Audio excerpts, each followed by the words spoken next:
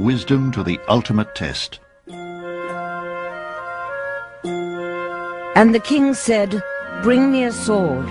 And they brought a sword before the king. And the king said, "Divide the living child in two, and give half to the one and half to the other." 1 Kings 3:24. According to the Hebrew Bible, Solomon would become one of ancient Israel's mightiest kings, gifted with powers beyond those of mortal men. He can see into the human heart. He knows how to pose a question so that he gets a truthful answer. And this is what is the source of his fabled wisdom. Under King Solomon's rule, the sacred Ark of the Covenant, said to contain the 10 Commandments, was brought to rest in his holy temple in Jerusalem.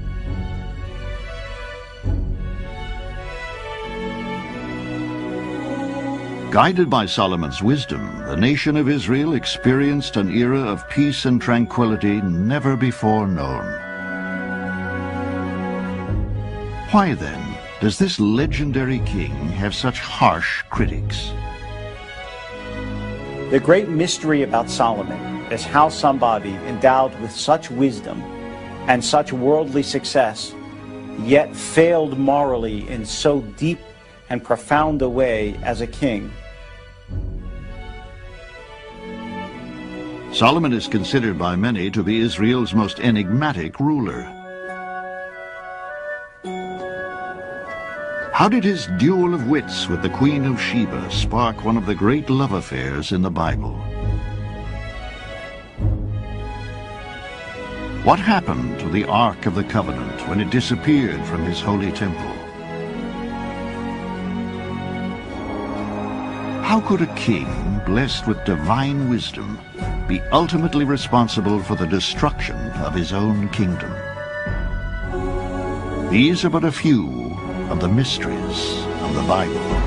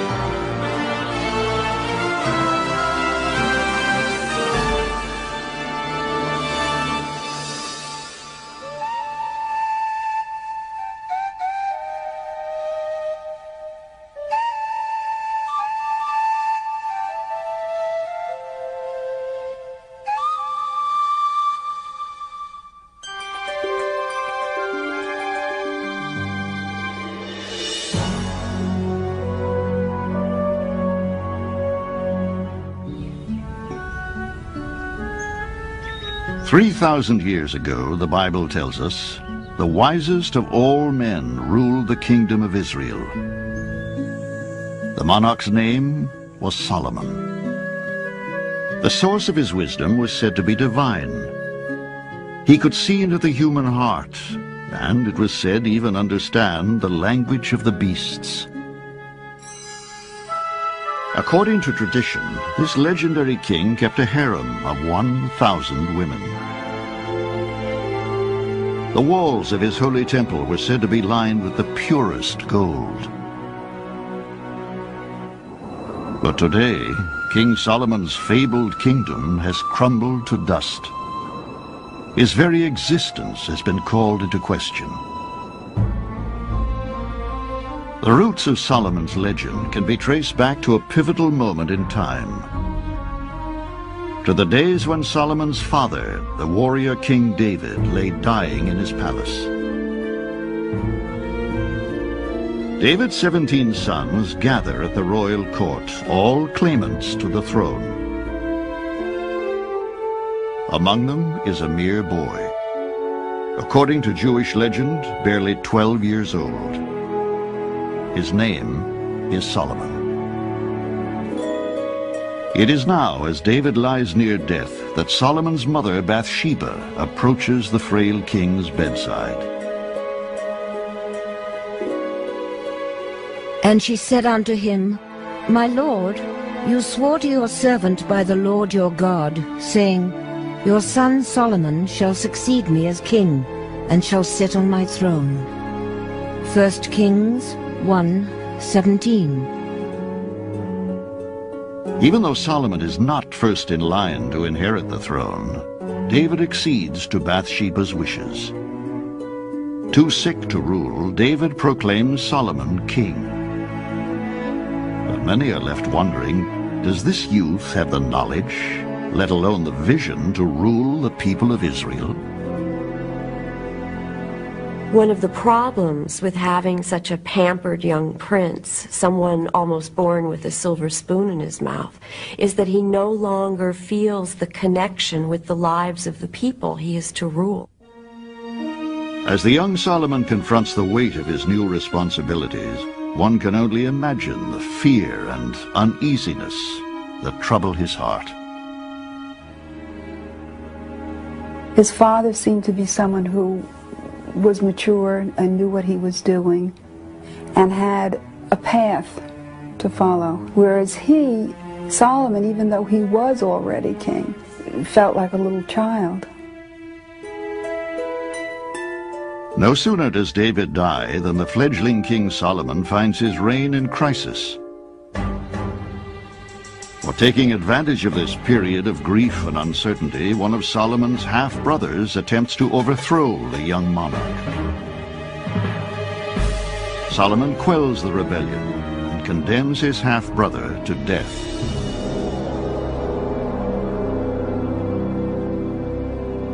It is soon afterwards that Solomon journeys to a hilltop named Gibeon, a sanctuary just outside of Jerusalem. Here he dutifully offers a sacrifice to God, never imagining that he is about to experience the defining moment of his life. That night, God appears before Solomon in a dream. And God said, Ask what I shall give thee. And Solomon said unto God, I am but a little child. I know not how to go out or come in. Give therefore to me, thy servant, an understanding heart to judge thy people, that I may discern between good and bad. 1 Kings 3:9. Well, this is exactly what God wants to hear. And God says, well, because you could have asked for anything, but you only asked for wisdom, I'm not only going to give you wisdom, I'm going to give you everything else too. Scholars have speculated about the nature of the extraordinary power God grants to Solomon. Intriguing clues may be found in the book of Jewish oral tradition known as the Talmud. He woke up and he heard the baying of a donkey and the chirping of a bird, and he understood what they were saying and realized that the dream had not been a dream, but the dream had come true. Had God endowed Solomon with the transcendent capacity to become one with the universe? What an unbelievable moment it must have been for Solomon to walk outside and realize that somehow he was in tune with the language of the flowers. He could hear the blades of grass whispering to each other. What secrets do they tell?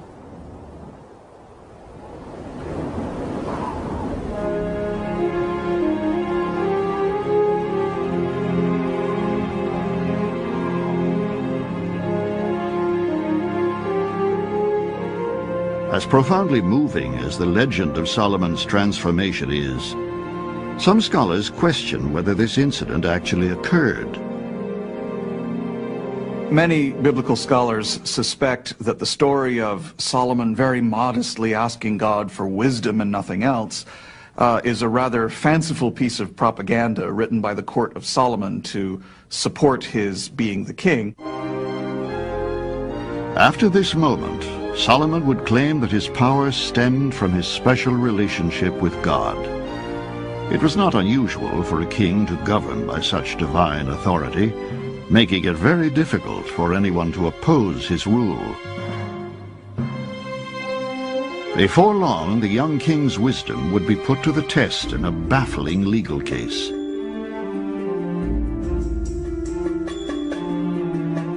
When approached by two women, each claiming the same baby as her own, Solomon is asked to discern the identity of the real mother.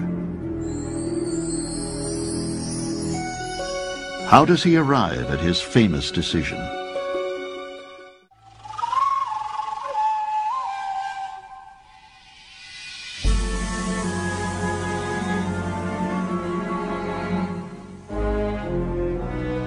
The scene has come down through the ages as one of the most dramatic in the Bible. Two women enter Solomon's court, fighting over a newborn infant. Their voices rise to a fever pitch, each claiming the baby as her own. And the king said, "Bring me a sword." And they brought a sword before the king. And the king said, "Divide the child in two, and give half to the one, half to the other." 1 Kings 3:25. One of the most extraordinary qualities of Solomon's wisdom is his ability to discern truth from falsehood.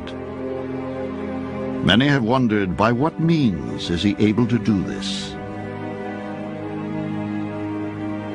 He had enormous confidence in his own gut reaction to people. He listened carefully to their case and responded in a innovative, gut kind of fashion.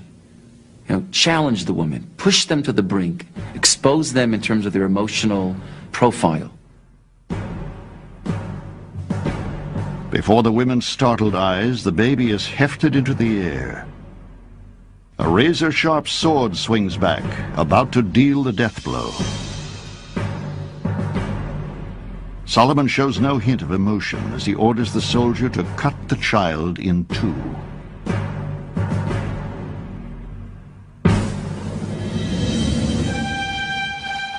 Suddenly, one of the women lunges forward, crying out for him to stop. She begs Solomon to give the baby to the other woman and spare the child's life. Solomon knows that mother love is love that lets go, love that would rather see the child well and safe than see personal gratification. Then the king responded, "Give the first woman the living boy. Do not kill him. She is his mother." 1 Kings 3:27. While many marvel at Solomon's ingenious solution to the case, there are some who doubt the story's veracity. It's a wonderful story, but once again, seems like it must have been hatched in the campaign headquarters of Solomon becoming the king, just as much as it could come from an actual decision. With his wisdom now legendary, Solomon takes up the reins of leadership with commanding authority.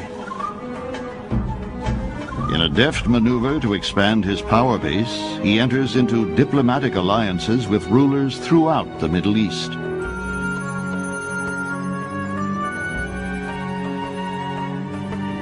One of the ways that you sealed relationships with foreign countries is through marriage. So early on, Solomon's number of marriages must have been seen as, look at the great statesman-like accomplishments of this great diplomatic king of ours.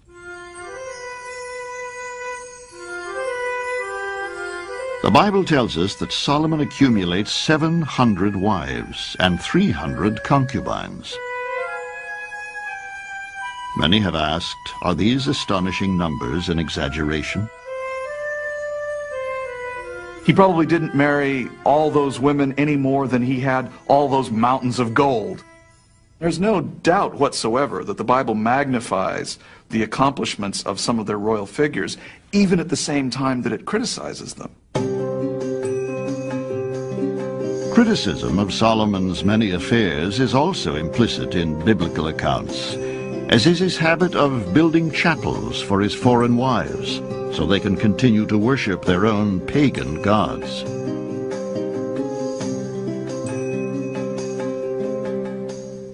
It's a ticking bomb. Sooner or later it's got to go off, and there has to be an indictment of Solomon, because his heart does get led astray by those wives and their idols.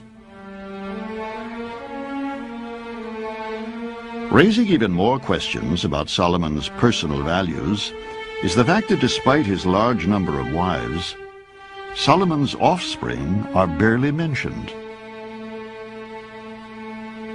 This is a man who supposedly had a harem consisting of 1,000 women. Where are all the kids? Where's all the little pitter-patter of thousands of feet around the palace?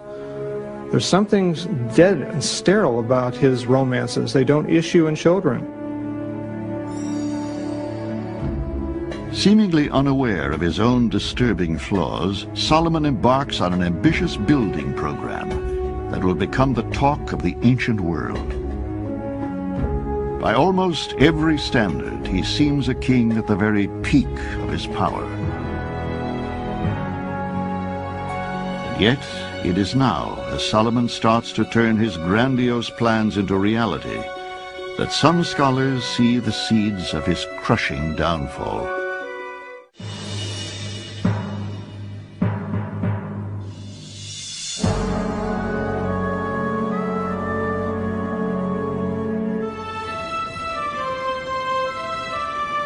The landscape of Israel abounds with archaeological wonders, bearing silent witness to dramatic events which occurred thousands of years ago.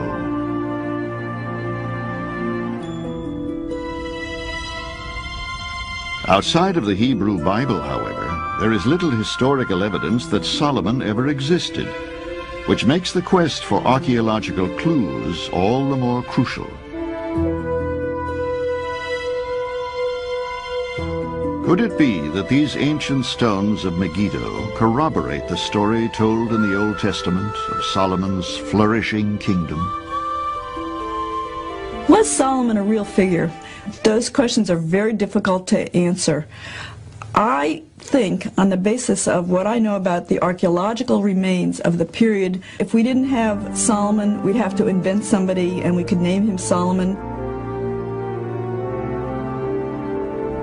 According to the Hebrew Bible, Solomon builds fortifications throughout Israel, where he can provision his armies and guard strategic trade routes. But it is in the glittering capital city of Jerusalem where he embarks on his most ambitious project, an extravagant palace that contains within it the Holy Temple.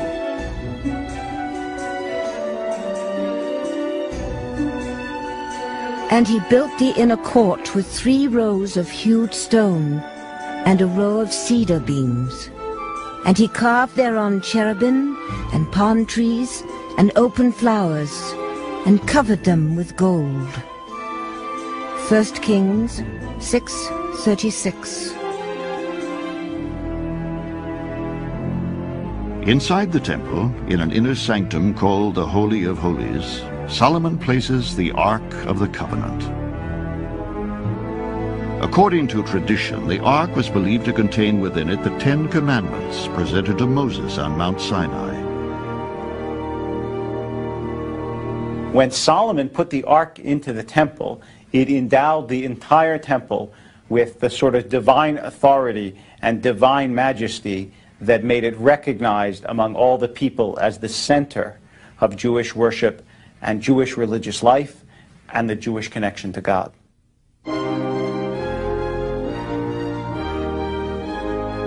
Solomon succeeds in making his dream come true, a temple for the Lord in the holy city.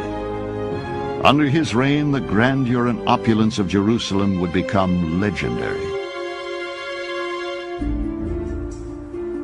But what remains of Solomon's grand legacy in our own time? To this day, beneath the age-old streets of Jerusalem, not one shred of evidence has been unearthed to support the existence of either Solomon's palace or temple. The Ark of the Covenant, the holiest icon of the Jewish people, has also vanished. Experts have naturally wondered why. Archaeologists believe that the mysterious disappearance of evidence that Solomon lived may have had something to do with the turbulent character of Jerusalem itself. For much of its long history, Jerusalem has been a holy city for three major religions: Judaism, Christianity, and Islam. To this day, the city remains a battleground to the faithful and fanatical. Sites such as that of Solomon's Holy Temple are forbidden to the probing shovels of archaeologists.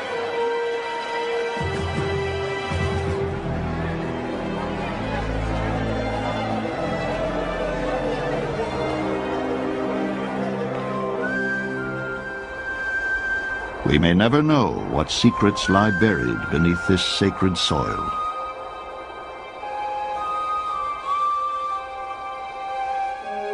Assuming, however, that what the Bible tells us is true, and Solomon did transform his kingdom with an amazing amount of construction, what would be the verdict of history? If we take Solomon's story at face value, we might come away thinking this is a real golden age. This is a Camelot. Everything is hunky-dory. And yet, beneath the surface of Solomon's achievements lay a darker truth. For while he may have turned his dreams into reality, they were realized at a terrible price.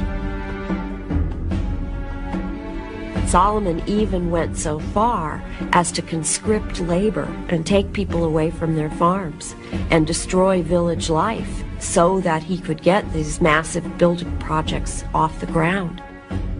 The people suffered horribly under Solomon. Yes, they had beautiful buildings, but they had whip marks on their backs to show for it. Oppressive taxes and forced labor, these were the policies of Solomon's administration. Despite all the trappings of outward glory, some experts have come to wonder how Solomon, this wisest of all kings, lost his way. There's no doubt about the fact that Solomon plants the seeds of his own destruction by oppressive rulership of his own people. This is the downfall, of course, of all dictators. And that is, their glories come at a price, a human price, that they forget to honor and pay back. Now, as Solomon approaches the middle years of his life, there is about him a sense of longing and dissatisfaction. You can see that same kind of psychological process in many men today who build a career, do very well materially, but can't seem to find peace or happiness or joy in their lives. It is now that one of the most alluring figures in the Bible enters Solomon's life, none other than the Queen of Sheba.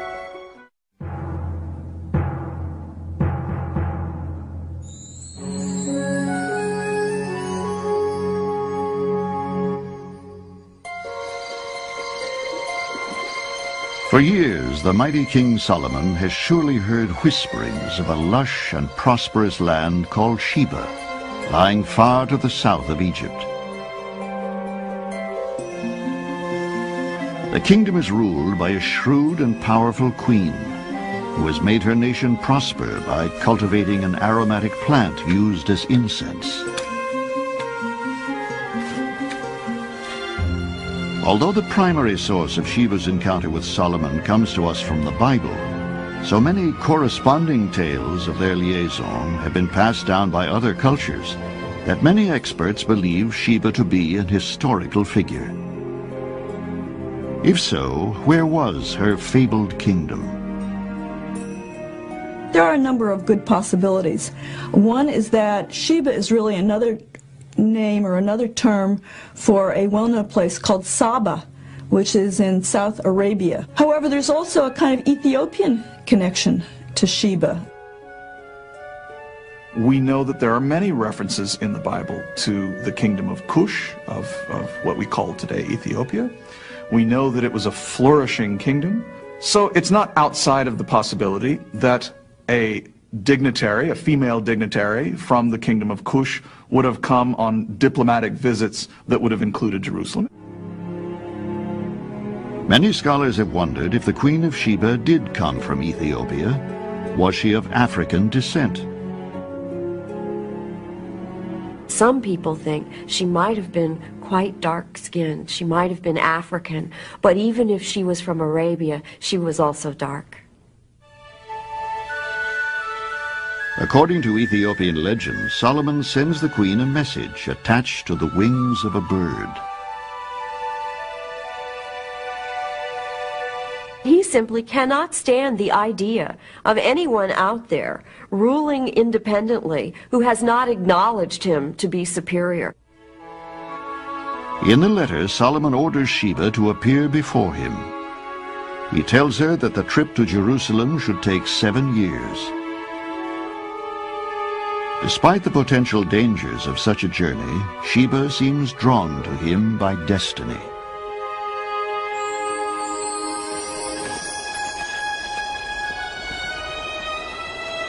When the Queen of Sheba heard of the fame of Solomon, fame due to the name of the Lord, she came to test him with riddles.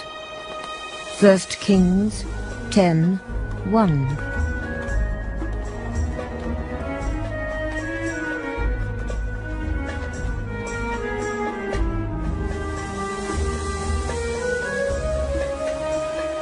In the Ethiopian legend, Sheba sets out by camel caravan, crossing 3,000 miles of burning desert.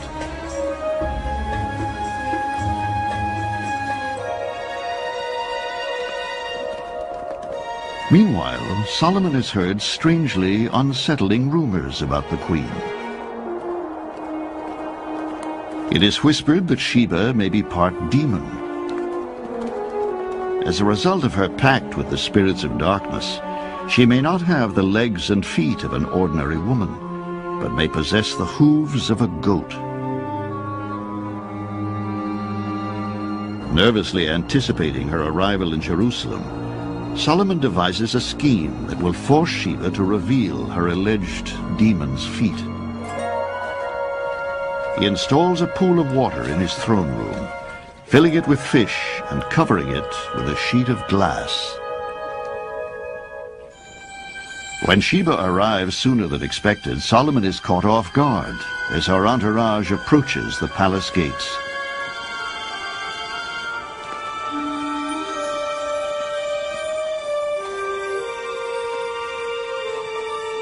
As she makes her way towards his throne room, the king carefully observes her every move.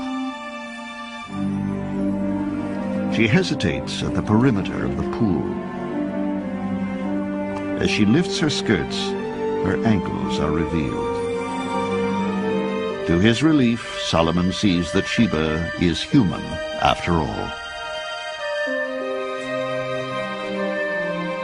They spent days, apparently, just challenging each other with riddles.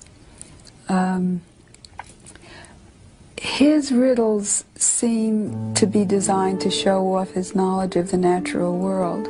Her riddles seem to be more seductive and more personal. Legend tells us that Solomon is intensely drawn to Sheba. The minute Solomon sees her, he wants her. But she's extremely virtuous, so in some of the legends he actually sets out to seduce her because he understands he cannot have her any other way. Some experts even believe that Solomon may have written the Song of Songs, a series of erotic poems that appear in the Bible to express his desire for the queen. You have ravished my heart, my sister, my bride. You have ravished my heart with a glance of your eyes. Song of Songs 4:9. Some of the verses of the Song of Songs have been thought to be about the Queen of Sheba, especially those verses that say, "I'm dark but beautiful, O daughters of Jerusalem." Scholars have wondered if indeed Sheba was of a darker skin color than Solomon. How would this difference have been viewed? There would have been no sense of this is an interracial affair. That is, they would have hated it because she was foreign, but that has nothing to do with her skin color. The Bible is aware of differences in skin color, but there is not attached to that difference any kind of moral judgment. There's no judgment passed on people because of their physical features. Perhaps then, if racial prejudice was not a problem in the ancient world, then the obvious differences between Solomon and Sheba would have been viewed as a source of attraction. That would be hard to sort out from a lot of the other bases of attraction that the Bible seems to point out. I mean, Solomon's displaying all of this wealth, this great panache and wisdom. Was skin tone also an aspect of the attraction? Well, maybe. It's certainly not outside the realm of possibility. After 6 months in Solomon's court, Sheba decides it is time to return home. Solomon, in an uncharacteristic display of emotion, begs her to stay for just one more day. Sheba agrees. Be it raw physical attraction or perhaps even love, powerful forces seem to be driving these two strong personalities ever closer together.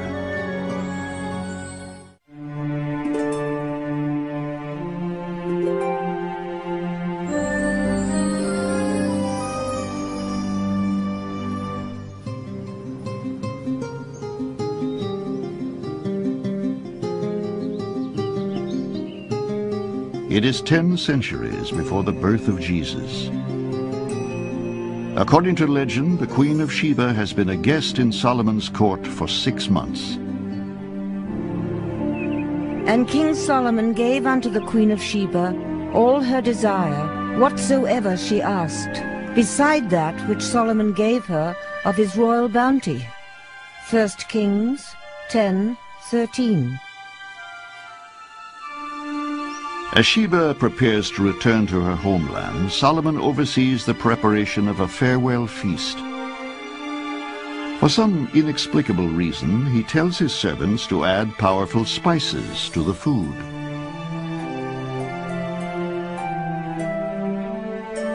Eyeing each other over the long banquet table, they linger, knowing this is the last meal they will ever share together.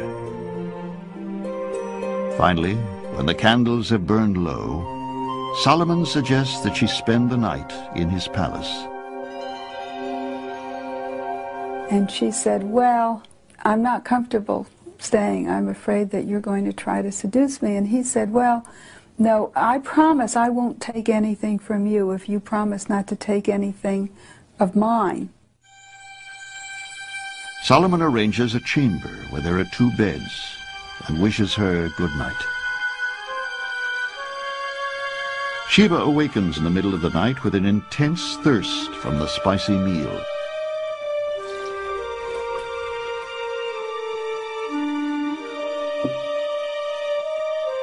Solomon watches her from the other bed. Though it is only a mouthful of water, she has indeed taken something that belongs to him. Announcing that she has broken her promise, he slips into her bed. Their passion, held in check for so long, is finally released. Solomon and the Queen of Sheba share hours of joyful lovemaking. Later, as he falls asleep, Solomon has an ominous dream. He dreams that the sun has departed from Jerusalem forever and never comes back. He waits and waits and it never comes back. And my sense is that that's his feeling about her leaving, that the warmth is really going out of his life. Sheba awakens in the morning, ready to depart for home. Solomon places a signet ring on her finger, a token of his affection. Reluctantly, he watches the queen as she sets off on her homeward journey.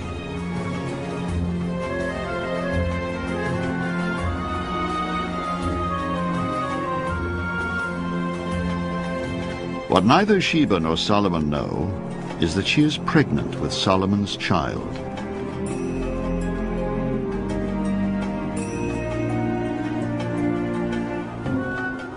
Legend tells us that 9 months after leaving the kingdom of Israel, a son is born to the queen of Sheba. She names him Menelik. After an arduous journey, mother and son reach their home in Ethiopia. Historians have wondered whether Sheba's liaison with King Solomon is responsible for the existence of the Jewish population now living in Ethiopia. When Sheba returned to Africa or Arabia, she went with many gifts.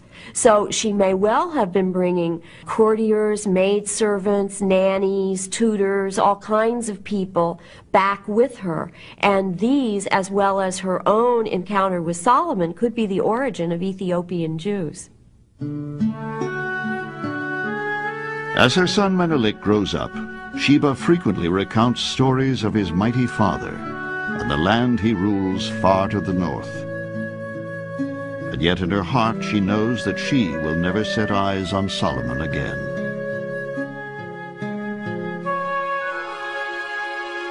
When the boy turns 13, Sheba tells him to go to Jerusalem to meet his father. When he says, "How will I know my father?" she holds up the mirror and she says, "He looks just like this, you, my son. He looks just like you." As Menelik sets off for Jerusalem, Sheba entrusts him with Solomon's signet ring, telling him that it will be through this ring that his father will recognize him as the son of the woman he once loved. Many scholars have questioned whether Solomon ever met the son born from his single night of passion with the Queen of Sheba. Others believe that Menelik did, in fact, reach Jerusalem.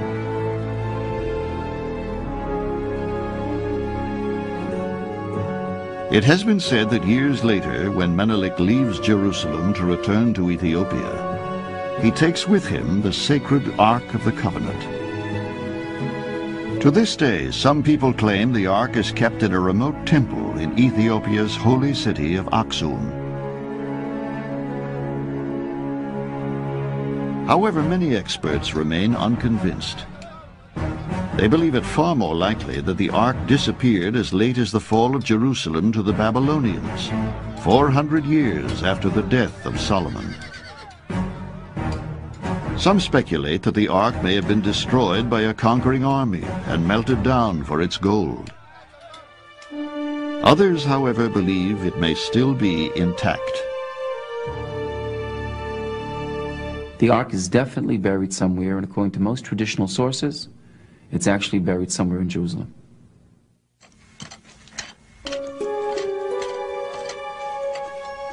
Even today, explorers believe that the Ark is buried and continue to search for its whereabouts. What does seem certain is that King Solomon does not end his life a happy or fulfilled man. Scholars have wondered, was it because he allowed the one woman he might have loved to slip through his fingers? One can imagine Solomon standing on the roof of his palace, watching Sheba's caravan disappear over the sands as he thinks about the one who got away.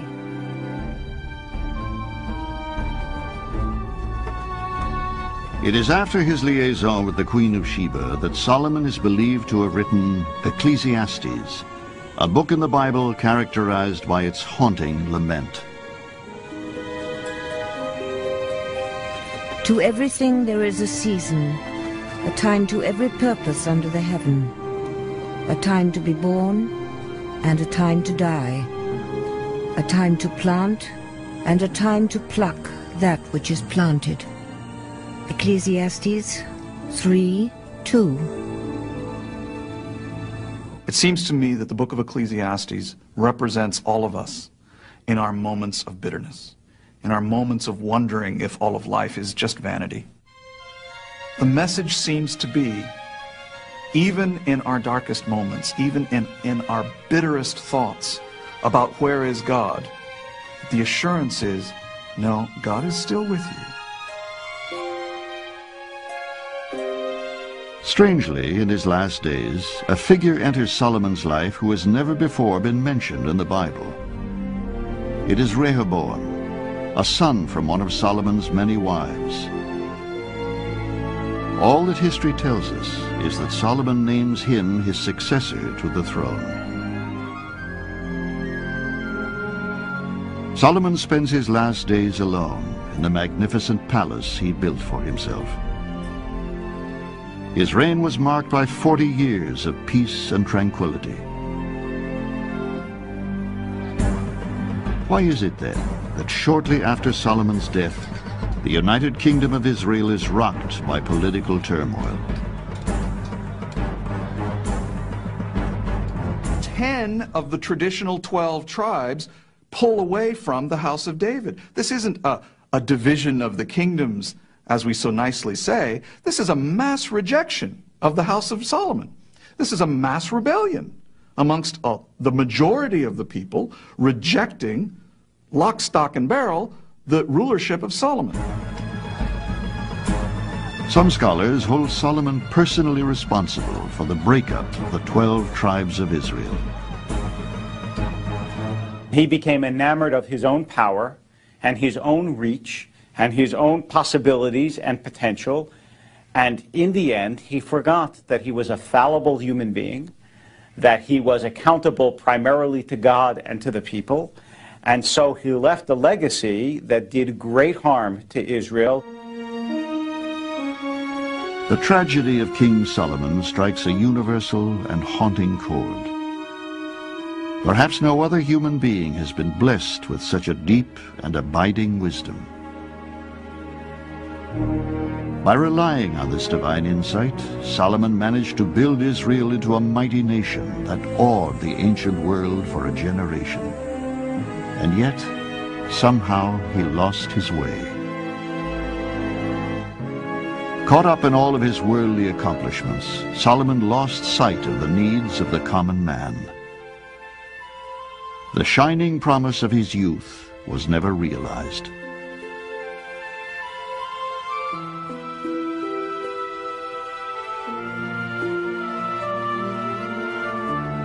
Wisdom without compassion can be a dangerous tool.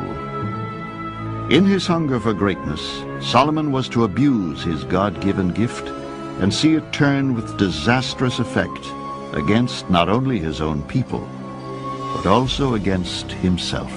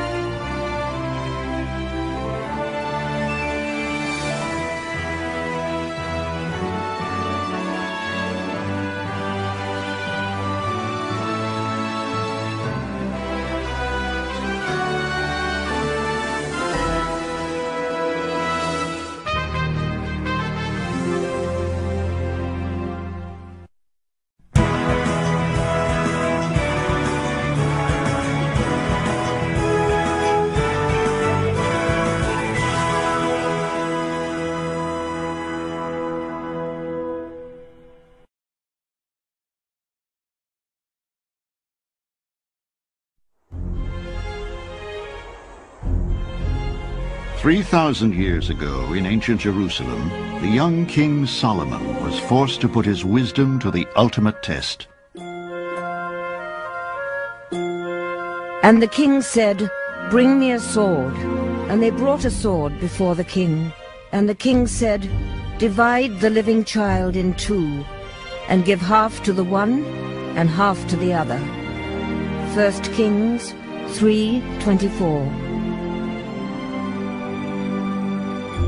According to the Hebrew Bible, Solomon would become one of ancient Israel's mightiest kings, gifted with powers beyond those of mortal men. He can see into the human heart. He knows how to pose a question so that he gets a truthful answer. And this is what is the source of his fabled wisdom. Under King Solomon's rule, the sacred Ark of the Covenant, said to contain the 10 Commandments, was brought to rest in his holy temple in Jerusalem.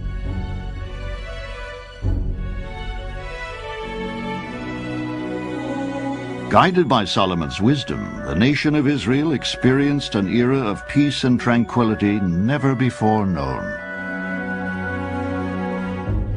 Why then does this legendary king have such harsh critics? The great mystery about Solomon is how somebody endowed with such wisdom and such worldly success, yet failed morally in so deep and profound a way as a king. Solomon is considered by many to be Israel's most enigmatic ruler. How did his duel of wits with the Queen of Sheba spark one of the great love affairs in the Bible? What happened to the Ark of the Covenant when it disappeared from his holy temple? How could a king blessed with divine wisdom be ultimately responsible for the destruction of his own kingdom? These are but a few of the mysteries of the Bible.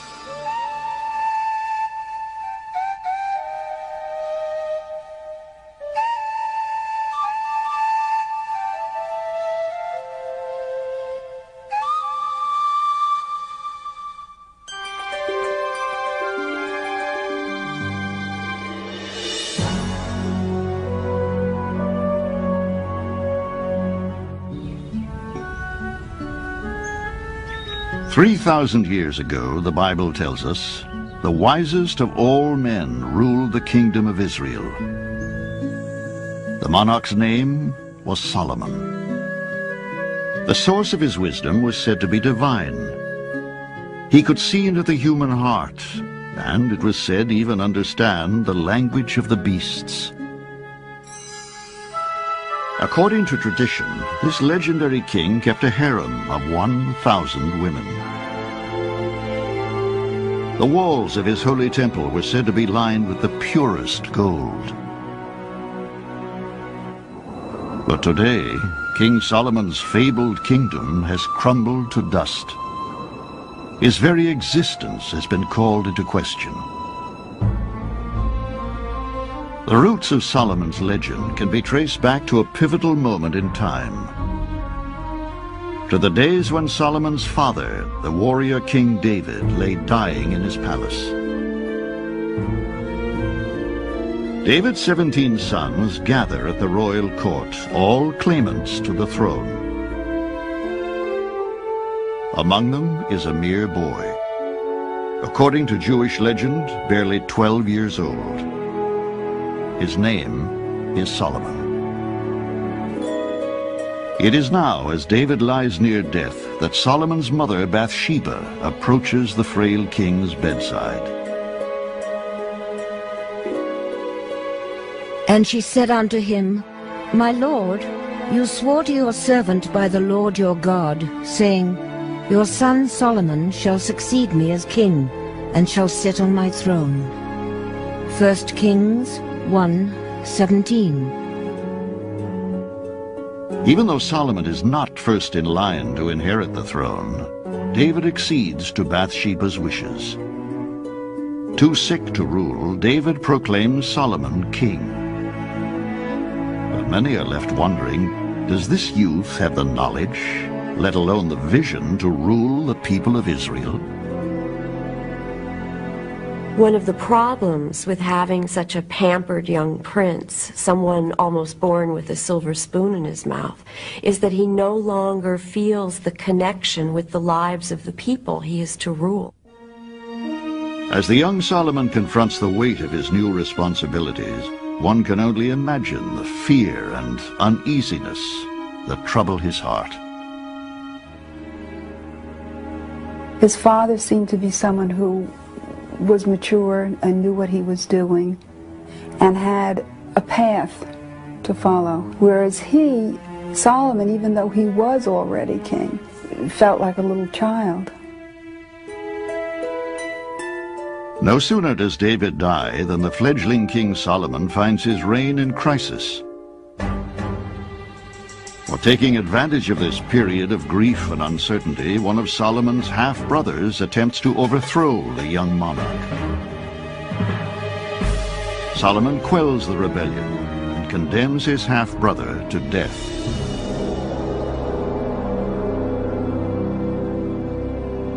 It is soon afterwards that Solomon journeys to a hilltop named Gibeon, a sanctuary just outside of Jerusalem. Here he dutifully offers a sacrifice to God, never imagining that he is about to experience the defining moment of his life. That night, God appears before Solomon in a dream. And God said, Ask what I shall give thee. And Solomon said unto God, I am but a little child. I know not how to go out or come in. Give therefore to me, thy servant, an understanding heart to judge thy people, that I may discern between good and bad. 1 Kings 3:9. Well, this is exactly what God wants to hear, and God says, well, because you could have asked for anything, but you only asked for wisdom, I'm not only going to give you wisdom, I'm going to give you everything else too. Scholars have speculated about the nature of the extraordinary power God grants to Solomon. Intriguing clues may be found in the book of Jewish oral tradition known as the Talmud. He woke up and he heard the baying of a donkey and the chirping of a bird, and he understood what they were saying and realized that the dream had not been a dream, for the dream had come true. Had God endowed Solomon with the transcendent capacity to become one with the universe? What an unbelievable moment it must have been for Solomon to walk outside and realize that somehow he was in tune with the language of the flowers. He could hear the blades of grass whispering to each other. What secrets do they tell?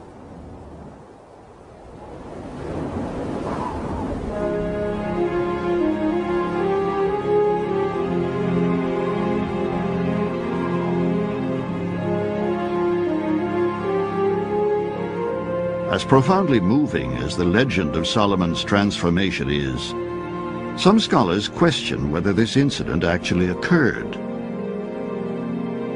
Many biblical scholars suspect that the story of Solomon very modestly asking God for wisdom and nothing else is a rather fanciful piece of propaganda written by the court of Solomon to support his being the king. After this moment, Solomon would claim that his power stemmed from his special relationship with God. It was not unusual for a king to govern by such divine authority, making it very difficult for anyone to oppose his rule. Before long, the young king's wisdom would be put to the test in a baffling legal case.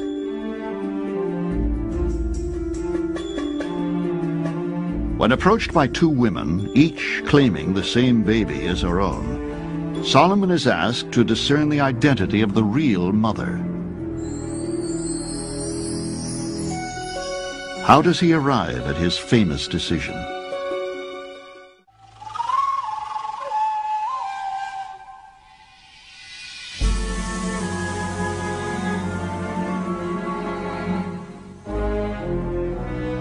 The scene has come down through the ages as one of the most dramatic in the Bible. Two women enter Solomon's court, fighting over a newborn infant. Their voices rise to a fever pitch, each claiming the baby as her own. And the king said, "Bring me a sword." And they brought a sword before the king. And the king said, "Divide the child in two, and give half to the one, half to the other."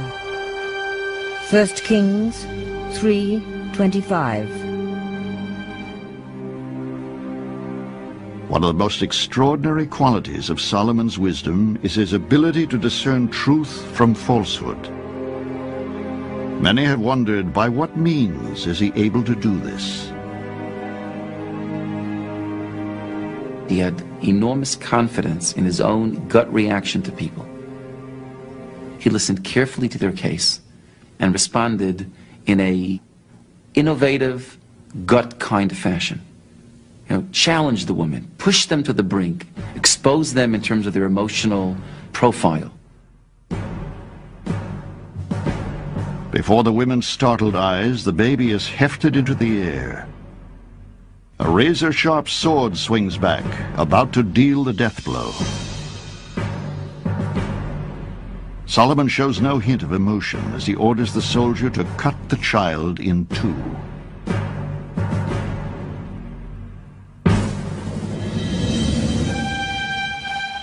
Suddenly, one of the women lunges forward, crying out for him to stop. She begs Solomon to give the baby to the other woman and spare the child's life. Solomon knows that mother love is love that lets go, love that would rather see the child well and safe than see personal gratification. Then the king responded, "Give the first woman the living boy. Do not kill him. She is his mother." 1 Kings 3:27. While many marvel at Solomon's ingenious solution to the case, there are some who doubt the story's veracity.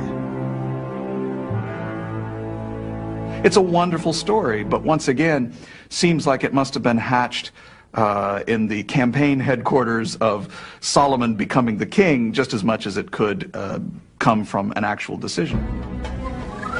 With his wisdom now legendary, Solomon takes up the reins of leadership with commanding authority. In a deft maneuver to expand his power base, he enters into diplomatic alliances with rulers throughout the Middle East.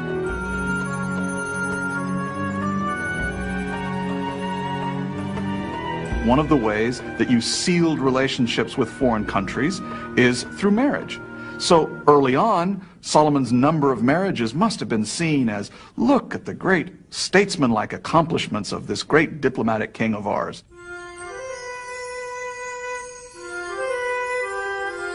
The Bible tells us that Solomon accumulates 700 wives and 300 concubines. Many have asked, are these astonishing numbers an exaggeration? He probably didn't marry all those women any more than he had all those mountains of gold. There's no doubt whatsoever that the Bible magnifies the accomplishments of some of their royal figures, even at the same time that it criticizes them. Criticism of Solomon's many affairs is also implicit in biblical accounts, as is his habit of building chapels for his foreign wives, so they can continue to worship their own pagan gods.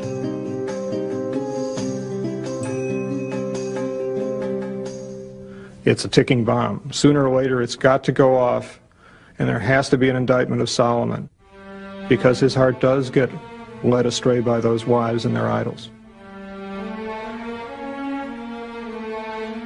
Raising even more questions about Solomon's personal values is the fact that despite his large number of wives, Solomon's offspring are barely mentioned. This is a man who supposedly had a harem consisting of 1,000 women. Where are all the kids? Where's all the little pitter-patter of thousands of feet around the palace? There's something dead and sterile about his romances. They don't issue in children. Seemingly unaware of his own disturbing flaws, Solomon embarks on an ambitious building program that will become the talk of the ancient world. By almost every standard, he seems a king at the very peak of his power. And yet, it is now, as Solomon starts to turn his grandiose plans into reality, that some scholars see the seeds of his crushing downfall.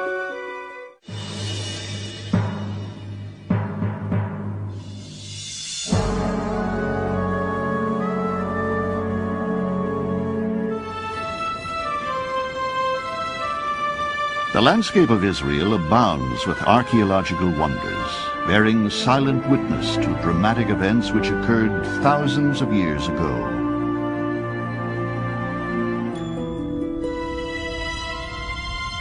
Outside of the Hebrew Bible, however, there is little historical evidence that Solomon ever existed, which makes the quest for archaeological clues all the more crucial.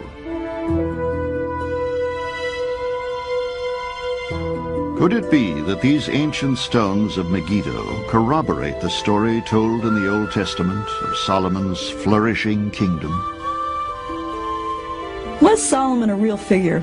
Those questions are very difficult to answer. I think, on the basis of what I know about the archaeological remains of the period, if we didn't have Solomon, we'd have to invent somebody and we could name him Solomon.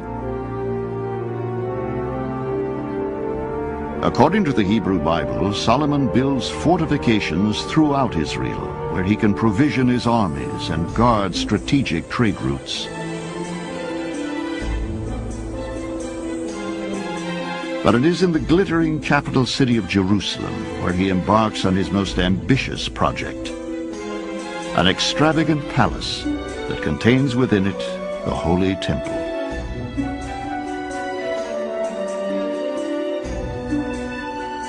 And he built the inner court with 3 rows of hewed stone and a row of cedar beams. And he carved thereon cherubim and palm trees and open flowers and covered them with gold. 1 Kings 6:36. Inside the temple, in an inner sanctum called the Holy of Holies, Solomon places the Ark of the Covenant. According to tradition, the Ark was believed to contain within it the 10 Commandments presented to Moses on Mount Sinai. When Solomon put the Ark into the temple, it endowed the entire temple with the sort of divine authority and divine majesty that made it recognized among all the people as the center of Jewish worship and Jewish religious life and the Jewish connection to God.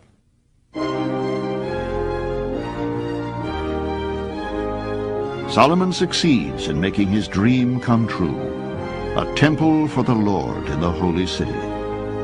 Under his reign, the grandeur and opulence of Jerusalem would become legendary. But what remains of Solomon's grand legacy in our own time? To this day, beneath the age-old streets of Jerusalem, not one shred of evidence has been unearthed to support the existence of either Solomon's palace or temple. The Ark of the Covenant, the holiest icon of the Jewish people, has also vanished. Experts have naturally wondered why. Archaeologists believe that the mysterious disappearance of evidence that Solomon lived may have had something to do with the turbulent character of Jerusalem itself. For much of its long history, Jerusalem has been a holy city for three major religions: Judaism, Christianity, and Islam. To this day, the city remains a battleground to the faithful and fanatical. Sites such as that of Solomon's Holy Temple are forbidden to the probing shovels of archaeologists.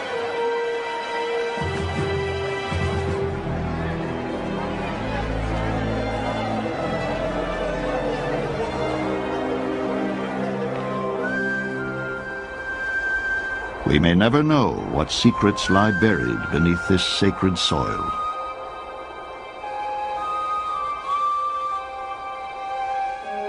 Assuming, however, that what the Bible tells us is true, and Solomon did transform his kingdom with an amazing amount of construction, what would be the verdict of history? If we take Solomon's story at face value, we might come away thinking this is a real golden age. This is a Camelot. Everything is hunky-dory. And yet, beneath the surface of Solomon's achievements lay a darker truth. For while he may have turned his dreams into reality, they were realized at a terrible price. Solomon even went so far as to conscript labor and take people away from their farms and destroy village life so that he could get these massive building projects off the ground. The people suffered horribly under Solomon. Yes, they had beautiful buildings, but they had whip marks on their backs to show for it. Oppressive taxes and forced labor. These were the policies of Solomon's administration. Despite all the trappings of outward glory, some experts have come to wonder how Solomon, this wisest of all kings, lost his way. There's no doubt about the fact that Solomon plants the seeds of his own destruction by oppressive rulership of his own people. This is the downfall, of course, of all dictators. And that is, their glories come at a price, a human price, that they forget to honor and pay back. Now, as Solomon approaches the middle years of his life, there is about him a sense of longing and dissatisfaction. You can see that same kind of psychological process in many men today who build a career, do very well materially, but can't seem to find peace or happiness or joy in their lives. It is now that one of the most alluring figures in the Bible enters Solomon's life, none other than the Queen of Sheba.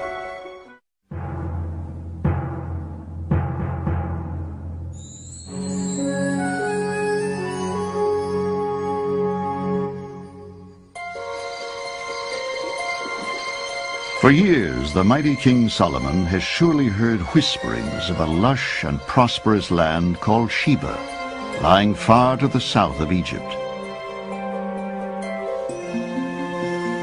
The kingdom is ruled by a shrewd and powerful queen who has made her nation prosper by cultivating an aromatic plant used as incense. Although the primary source of Sheba's encounter with Solomon comes to us from the Bible, so many corresponding tales of their liaison have been passed down by other cultures that many experts believe Sheba to be an historical figure. If so, where was her fabled kingdom? There are a number of good possibilities. One is that Sheba is really another name or another term for a well-known place called Saba, which is in South Arabia. However, there's also a kind of Ethiopian connection to Sheba. We know that there are many references in the Bible to the kingdom of Cush, of what we call today Ethiopia. We know that it was a flourishing kingdom. So it's not outside of the possibility that a dignitary, a female dignitary from the kingdom of Cush would have come on diplomatic visits that would have included Jerusalem. Many scholars have wondered if the Queen of Sheba did come from Ethiopia. Was she of African descent? Some people think she might have been quite dark-skinned. She might have been African. But even if she was from Arabia, she was also dark. According to Ethiopian legend, Solomon sends the queen a message attached to the wings of a bird. He simply cannot stand the idea of anyone out there ruling independently who has not acknowledged him to be superior. In the letter, Solomon orders Sheba to appear before him. He tells her that the trip to Jerusalem should take 7 years. Despite the potential dangers of such a journey, Sheba seems drawn to him by destiny.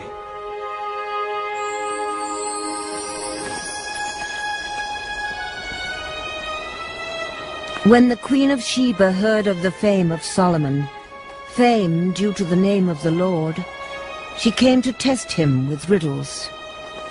1 Kings 10:1.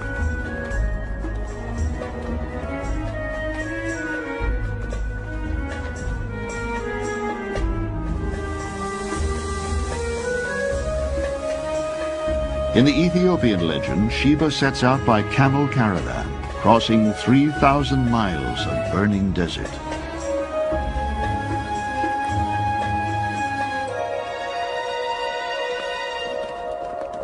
Meanwhile, Solomon has heard strangely unsettling rumors about the queen.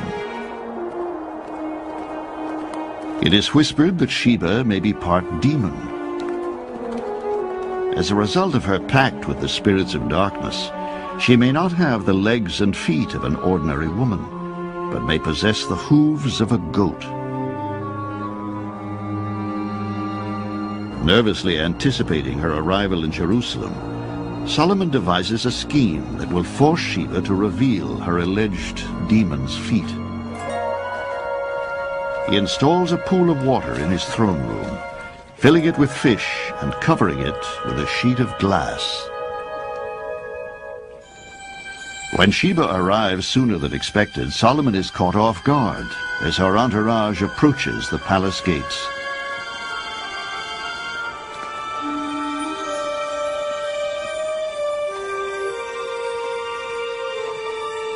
As she makes her way towards his throne room, the king carefully observes her every move. She hesitates at the perimeter of the pool. As she lifts her skirts, her ankles are revealed. To his relief, Solomon sees that Sheba is human after all. They spent days, apparently, just challenging each other with riddles. His riddles seem to be designed to show off his knowledge of the natural world. Her riddles seem to be more seductive and more personal. Legend tells us that Solomon is intensely drawn to Sheba. The minute Solomon sees her, he wants her. But she's extremely virtuous, so in some of the legends he actually sets out to seduce her because he understands he cannot have her any other way. Some experts even believe that Solomon may have written the Song of Songs, a series of erotic poems that appear in the Bible to express his desire for the queen. You have ravished my heart My sister, my bride, you have ravished my heart with a glance of your eyes. Song of Songs 4:9. Some of the verses of the Song of Songs have been thought to be about the Queen of Sheba, especially those verses that say, "I'm dark but beautiful, O daughters of Jerusalem." Scholars have wondered if indeed Sheba was of a darker skin color than Solomon. How would this difference have been viewed? There would have been no sense of this is an interracial affair. That is, they would have hated it because she was foreign, but that has nothing to do with her skin color. The Bible is aware of differences in skin color, but there is not attached to that difference any kind of moral judgment. There's no judgment passed on people because of their physical features. Perhaps then, if racial prejudice was not a problem in the ancient world, then the obvious differences between Solomon and Sheba would have been viewed as a source of attraction. That would be hard to sort out from a lot of the other bases of attraction that the Bible seems to point out. I mean, Solomon's displaying all of this wealth, this great panache and wisdom. Was skin tone also an aspect of the attraction? Well, maybe. It's certainly not outside the realm of possibility. After 6 months in Solomon's court, Sheba decides it is time to return home. Solomon, in an uncharacteristic display of emotion, begs her to stay for just one more day. Sheba agrees. Be it raw physical attraction or perhaps even love, powerful forces seem to be driving these two strong personalities ever closer together.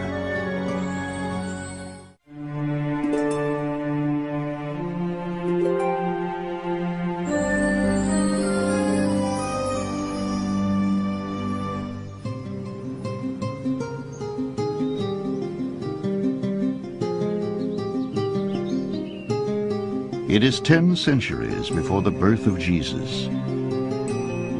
According to legend, the Queen of Sheba has been a guest in Solomon's court for 6 months. And King Solomon gave unto the Queen of Sheba all her desire, whatsoever she asked, beside that which Solomon gave her of his royal bounty. 1 Kings 10:13. As Sheba prepares to return to her homeland, Solomon oversees the preparation of a farewell feast. For some inexplicable reason, he tells his servants to add powerful spices to the food.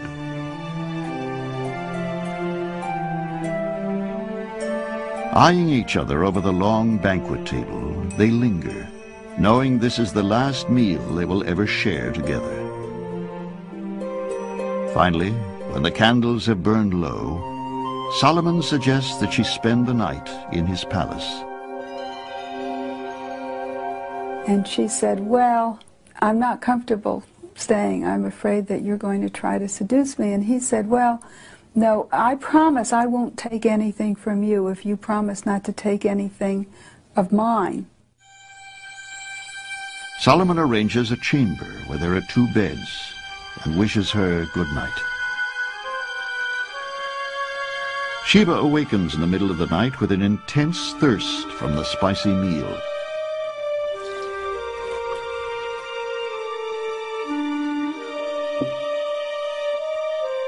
Solomon watches her from the other bed. Though it is only a mouthful of water, she has indeed taken something that belongs to him. Announcing that she has broken her promise, he slips into her bed. Their passion, held in check for so long, is finally released. Solomon and the Queen of Sheba share hours of joyful lovemaking. Later, as he falls asleep, Solomon has an ominous dream. He dreams that the sun has departed from Jerusalem forever, and it never comes back. He waits and waits and it never comes back. And my sense is that that's his feeling about her leaving, that the warmth is really going out of his life. Sheba awakens in the morning, ready to depart for home. Solomon places a signet ring on her finger, a token of his affection. Reluctantly, he watches the queen as she sets off on her homeward journey.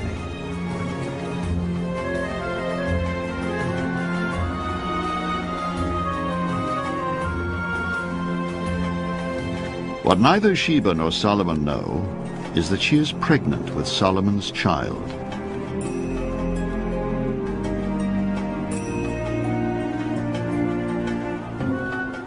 Legend tells us that 9 months after leaving the kingdom of Israel, a son is born to the queen of Sheba. She names him Menelik. After an arduous journey, mother and son reach their home in Ethiopia. Historians have wondered whether Sheba's liaison with King Solomon is responsible for the existence of the Jewish population now living in Ethiopia. When Sheba returned to Africa or Arabia, she went with many gifts. So she may well have been bringing courtiers, maidservants, nannies, tutors, all kinds of people back with her. And these, as well as her own encounter with Solomon, could be the origin of Ethiopian Jews. As her son Menelik grows up, Sheba frequently recounts stories of his mighty father and the land. 3,000 years ago in ancient Jerusalem, the young King Solomon was forced to put his wisdom to the ultimate test. And the king said, "Bring me a sword." And they brought a sword before the king. And the king said, "Divide the living child in two, and give half to the one and half to the other." 1 Kings 3:24. According to the Hebrew Bible, Solomon would become one of ancient Israel's mightiest kings, gifted with powers beyond those of mortal men. He can see into the human heart. He knows how to pose a question so that he gets a truthful answer. And this is what is the source of his fabled wisdom. Under King Solomon's rule, the sacred Ark of the Covenant, said to contain the 10 Commandments, was brought to rest in his holy temple in Jerusalem.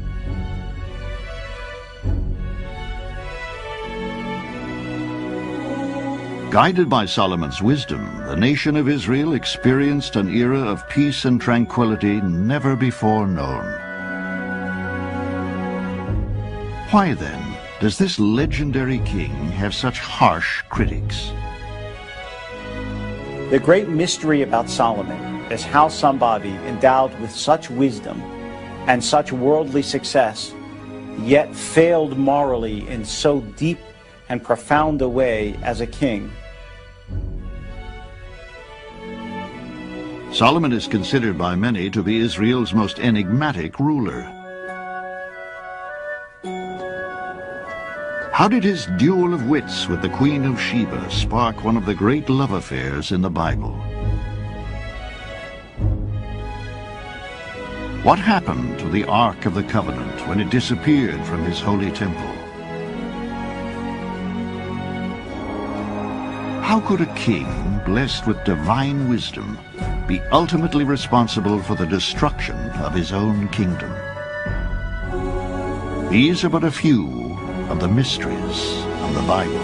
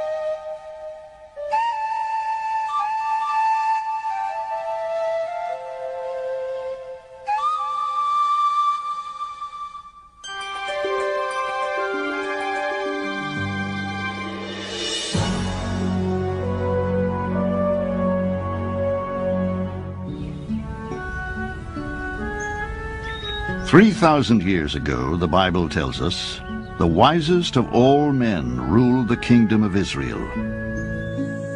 The monarch's name was Solomon. The source of his wisdom was said to be divine. He could see into the human heart, and it was said even understand the language of the beasts. According to tradition, this legendary king kept a harem of 1,000 women. The walls of his holy temple were said to be lined with the purest gold. But today, King Solomon's fabled kingdom has crumbled to dust. His very existence has been called into question. The roots of Solomon's legend can be traced back to a pivotal moment in time. To the days when Solomon's father, the warrior King David, lay dying in his palace. David's 17 sons gather at the royal court, all claimants to the throne. Among them is a mere boy. According to Jewish legend, barely 12 years old. His name is Solomon. It is now, as David lies near death, that Solomon's mother, Bathsheba, approaches the frail king's bedside. And she said unto him, My lord, you swore to your servant by the Lord your God, saying, Your son Solomon shall succeed me as king, and shall sit on my throne. 1 Kings 1:17. Even though Solomon is not first in line to inherit the throne, David accedes to Bathsheba's wishes. Too sick to rule, David proclaims Solomon king. But many are left wondering, does this youth have the knowledge, let alone the vision, to rule the people of Israel? One of the problems with having such a pampered young prince, someone almost born with a silver spoon in his mouth, is that he no longer feels the connection with the lives of the people he is to rule. As the young Solomon confronts the weight of his new responsibilities, one can only imagine the fear and uneasiness that trouble his heart. His father seemed to be someone who was mature and knew what he was doing and had a path to follow. Whereas he, Solomon, even though he was already king, felt like a little child. No sooner does David die than the fledgling King Solomon finds his reign in crisis. For taking advantage of this period of grief and uncertainty, one of Solomon's half-brothers attempts to overthrow the young monarch. Solomon quells the rebellion and condemns his half-brother to death.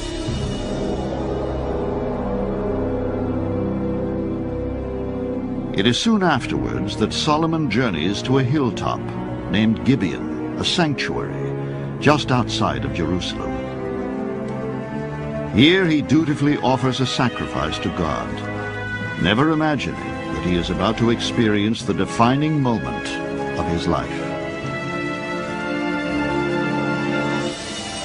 That night, God appears before Solomon in a dream. And God said, Ask what I shall give thee. And Solomon said unto God, I am but a little child. I know not how to go out or come in. Give therefore to me, thy servant, an understanding heart to judge thy people, that I may discern between good and bad. 1 Kings 3:9. Well, this is exactly what God wants to hear, and God says, well, because you could have asked for anything, but you only asked for wisdom, I'm not only going to give you wisdom, I'm going to give you everything else too.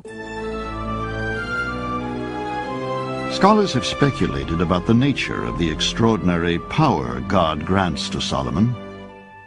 Intriguing clues may be found in the book of Jewish oral tradition known as the Talmud. He woke up and he heard the baying of a donkey and the chirping of a bird, and he understood what they were saying and realized that the dream had not been a dream, but the dream had come true. Had God endowed Solomon with the transcendent capacity to become one with the universe? What an unbelievable moment it must have been for Solomon to walk outside and realize that somehow he was in tune with the language of the flowers. He could hear the blades of grass whispering to each other. What secrets did they tell?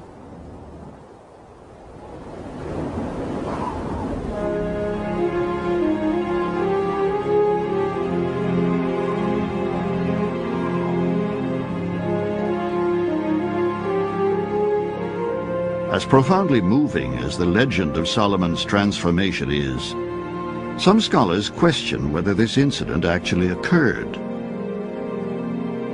Many biblical scholars suspect that the story of Solomon very modestly asking God for wisdom and nothing else is a rather fanciful piece of propaganda written by the court of Solomon to support his being the king.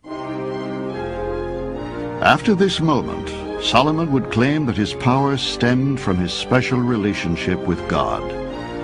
It was not unusual for a king to govern by such divine authority, making it very difficult for anyone to oppose his rule. Before long, the young king's wisdom would be put to the test in a baffling legal case.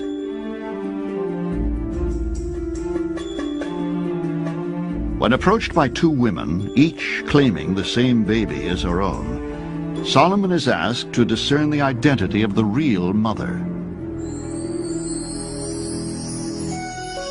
How does he arrive at his famous decision?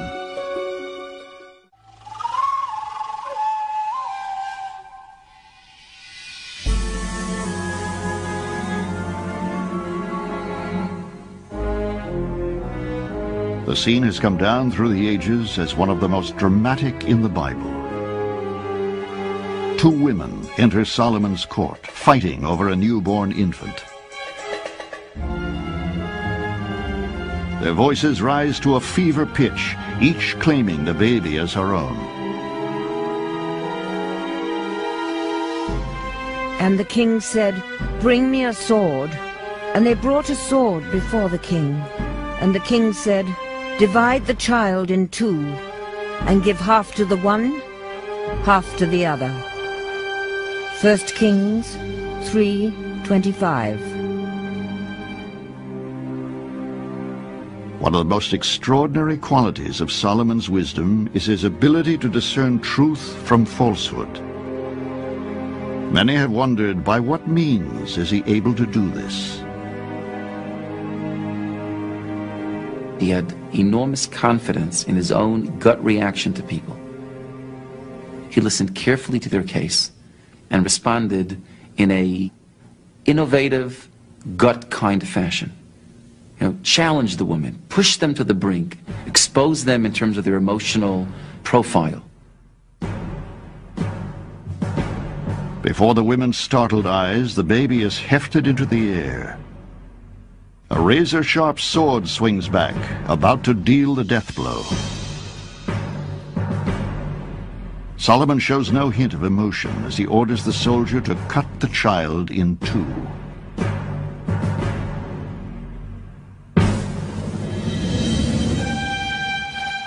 Suddenly, one of the women lunges forward, crying out for him to stop.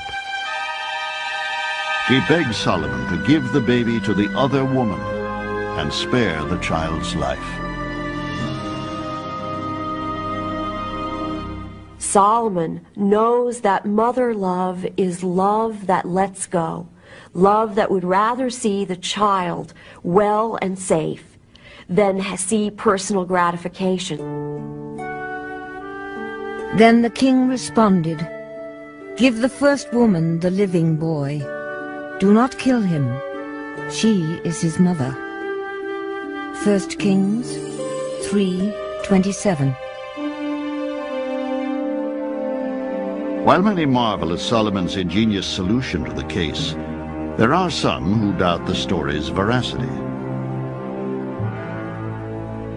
It's a wonderful story, but once again, seems like it must have been hatched in the campaign headquarters of Solomon becoming the king, just as much as it could come from an actual decision. With his wisdom now legendary, Solomon takes up the reins of leadership with commanding authority. In a deft maneuver to expand his power base, he enters into diplomatic alliances with rulers throughout the Middle East.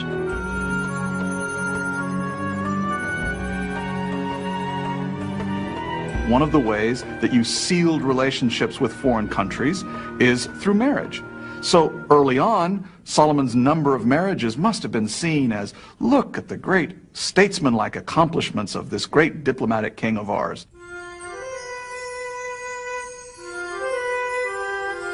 The Bible tells us that Solomon accumulates 700 wives and 300 concubines.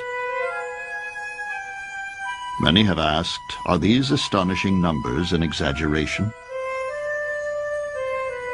He probably didn't marry all those women any more than he had all those mountains of gold.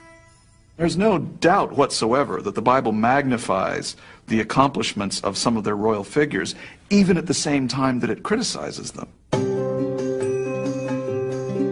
Criticism of Solomon's many affairs is also implicit in biblical accounts, as is his habit of building chapels for his foreign wives, so they can continue to worship their own pagan gods.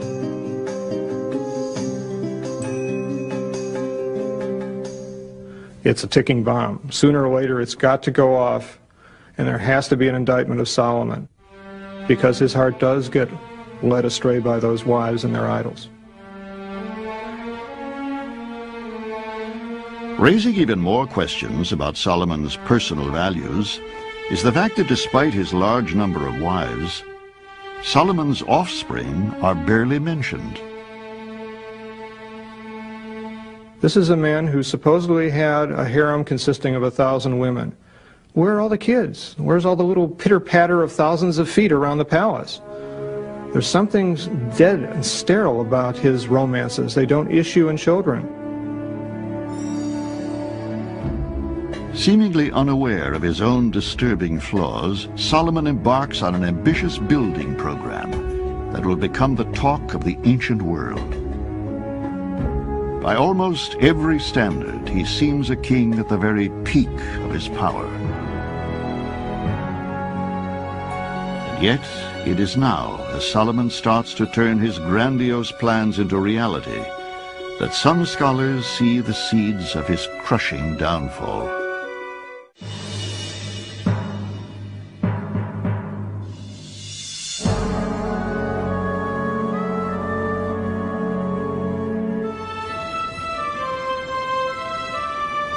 The landscape of Israel abounds with archaeological wonders, bearing silent witness to dramatic events which occurred thousands of years ago.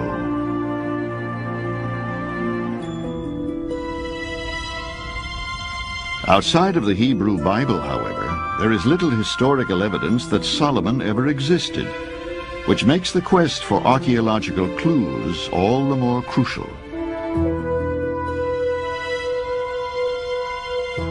Could it be that these ancient stones of Megiddo corroborate the story told in the Old Testament of Solomon's flourishing kingdom? Was Solomon a real figure? Those questions are very difficult to answer. I think, on the basis of what I know about the archaeological remains of the period, if we didn't have Solomon, we'd have to invent somebody and we could name him Solomon. According to the Hebrew Bible, Solomon builds fortifications throughout Israel, where he can provision his armies and guard strategic trade routes. But it is in the glittering capital city of Jerusalem where he embarks on his most ambitious project, an extravagant palace that contains within it the Holy Temple.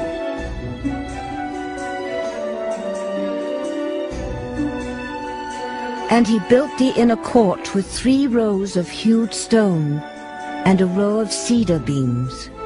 And he carved thereon cherubim and palm trees and open flowers, and covered them with gold. 1 Kings 6:36. Inside the temple, in an inner sanctum called the Holy of Holies, Solomon places the Ark of the Covenant. According to tradition, the Ark was believed to contain within it the 10 Commandments presented to Moses on Mount Sinai.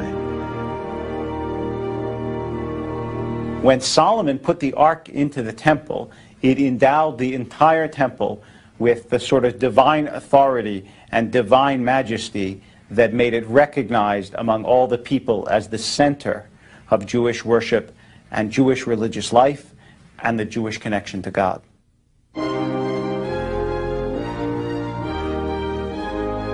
Solomon succeeds in making his dream come true, a temple for the Lord in the holy city. Under his reign, the grandeur and opulence of Jerusalem would become legendary.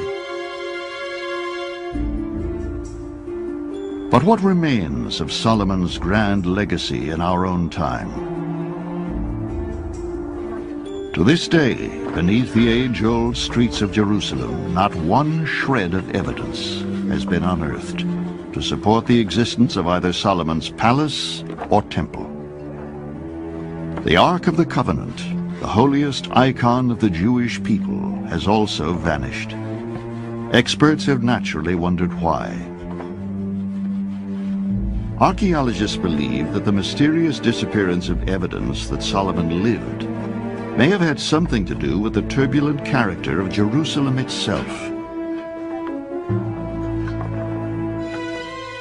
For much of its long history, Jerusalem has been a holy city for 3 major religions: Judaism, Christianity, and Islam.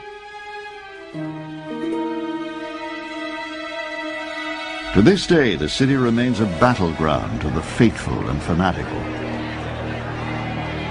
Sites such as that of Solomon's Holy Temple are forbidden to the probing shovels of archaeologists.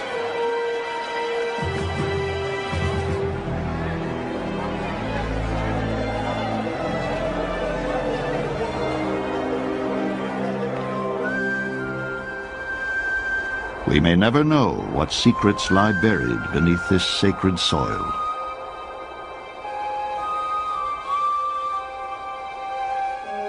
Assuming, however, that what the Bible tells us is true, and Solomon did transform his kingdom with an amazing amount of construction, what would be the verdict of history? If we take Solomon's story at face value, we might come away thinking this is a real golden age. This is a Camelot. Everything is hunky-dory. And yet, beneath the surface of Solomon's achievements lay a darker truth. For while he may have turned his dreams into reality, they were realized at a terrible price. Solomon even went so far as to conscript labor and take people away from their farms and destroy village life so that he could get these massive building projects off the ground. The people suffered horribly under Solomon. Yes, they had beautiful buildings, but they had whip marks on their backs to show for it. Oppressive taxes and forced labor. These were the policies of Solomon's administration. Despite all the trappings of outward glory, some experts have come to wonder how Solomon, this wisest of all kings, lost his way. There's no doubt about the fact that Solomon plants the seeds of his own destruction by oppressive rulership of his own people. This is the downfall, of course, of all dictators. And that is, their glories come at a price, a human price, that they forget to honor and pay back. Now, as Solomon approaches the middle years of his life, there is about him a sense of longing and dissatisfaction. You can see that same kind of psychological process in many men today who build a career, do very well materially, but can't seem to find peace or happiness or joy in their lives. It is now that one of the most alluring figures in the Bible enters Solomon's life. None other than the Queen of Sheba.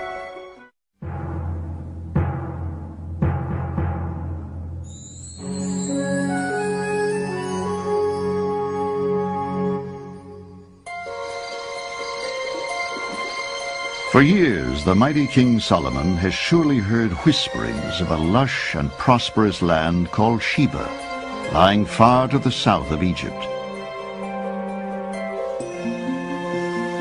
The kingdom is ruled by a shrewd and powerful queen, who has made her nation prosper by cultivating an aromatic plant used as incense. Although the primary source of Sheba's encounter with Solomon comes to us from the Bible, so many corresponding tales of their liaison have been passed down by other cultures that many experts believe Sheba to be an historical figure. If so, where was her fabled kingdom? There are a number of good possibilities. One is that Sheba is really another name or another term for a well-known place called Saba, which is in South Arabia. However, there's also a kind of Ethiopian connection to Sheba. We know that there are many references in the Bible to the kingdom of Cush, of what we call today Ethiopia. We know that it was a flourishing kingdom. So it's not outside of the possibility that a dignitary, a female dignitary from the kingdom of Cush would have come on diplomatic visits that would have included Jerusalem. Many scholars have wondered if the Queen of Sheba did come from Ethiopia. Was she of African descent?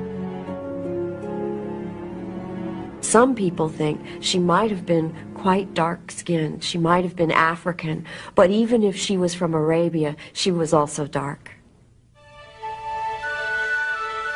According to Ethiopian legend, Solomon sends the queen a message attached to the wings of a bird. He simply cannot stand the idea of anyone out there ruling independently who has not acknowledged him to be superior. In the letter, Solomon orders Sheba to appear before him. He tells her that the trip to Jerusalem should take 7 years.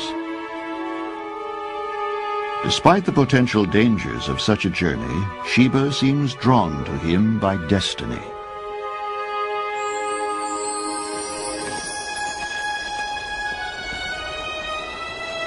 When the Queen of Sheba heard of the fame of Solomon, fame due to the name of the Lord, she came to test him with riddles.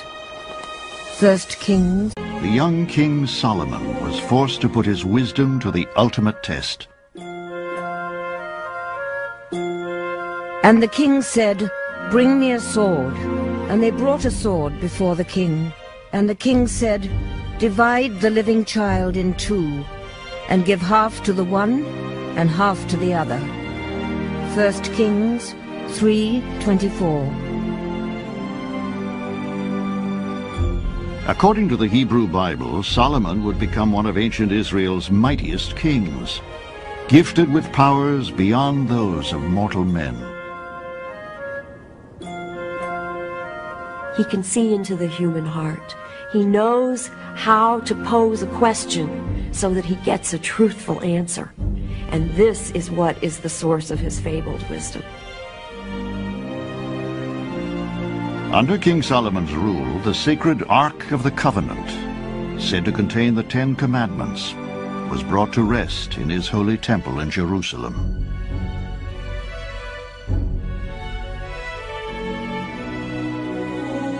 Guided by Solomon's wisdom, the nation of Israel experienced an era of peace and tranquility never before known.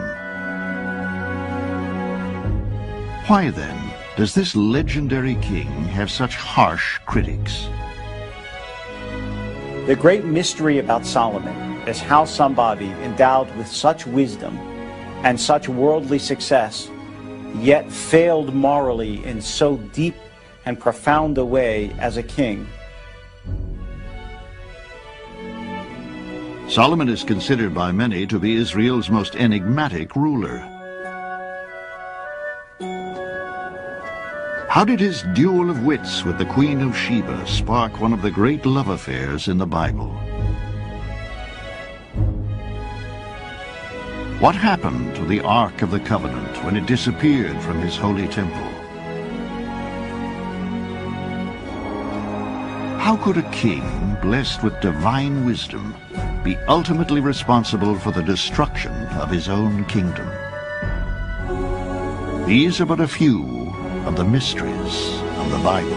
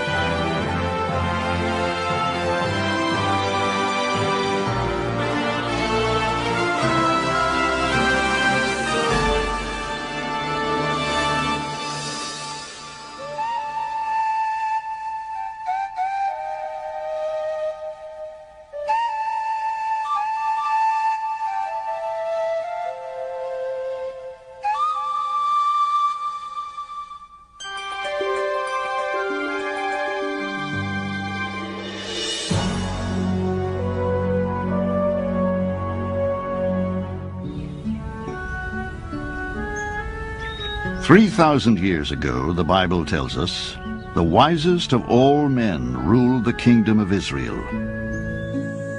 The monarch's name was Solomon. The source of his wisdom was said to be divine. He could see into the human heart, and it was said even understand the language of the beasts. According to tradition, this legendary king kept a harem of 1,000 women. The walls of his holy temple were said to be lined with the purest gold. But today, King Solomon's fabled kingdom has crumbled to dust. His very existence has been called into question. The roots of Solomon's legend can be traced back to a pivotal moment in time. To the days when Solomon's father, the warrior King David, lay dying in his palace. David's 17 sons gather at the royal court, all claimants to the throne. Among them is a mere boy. According to Jewish legend, barely 12 years old. His name is Solomon. It is now, as David lies near death, that Solomon's mother, Bathsheba, approaches the frail king's bedside. And she said unto him, My lord, you swore to your servant by the Lord your God, saying, Your son Solomon shall succeed me as king, and shall sit on my throne. 1 Kings 1:17. Even though Solomon is not first in line to inherit the throne, David accedes to Bathsheba's wishes. Too sick to rule, David proclaims Solomon king. But many are left wondering, does this youth have the knowledge, let alone the vision, to rule the people of Israel? One of the problems with having such a pampered young prince, someone almost born with a silver spoon in his mouth, is that he no longer feels the connection with the lives of the people he is to rule. As the young Solomon confronts the weight of his new responsibilities, one can only imagine the fear and uneasiness that trouble his heart. His father seemed to be someone who was mature and knew what he was doing and had a path to follow. Whereas he, Solomon, even though he was already king, felt like a little child. No sooner does David die than the fledgling King Solomon finds his reign in crisis. For taking advantage of this period of grief and uncertainty, one of Solomon's half-brothers attempts to overthrow the young monarch. Solomon quells the rebellion and condemns his half-brother to death.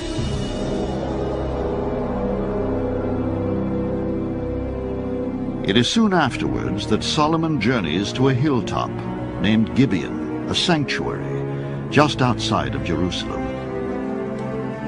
Here he dutifully offers a sacrifice to God, never imagining that he is about to experience the defining moment of his life. That night, God appears before Solomon in a dream. And God said, Ask what I shall give thee. And Solomon said unto God, I am but a little child. I know not how to go out or come in. Give therefore to me, thy servant, an understanding heart to judge thy people, that I may discern between good and bad. 1 Kings 3:9.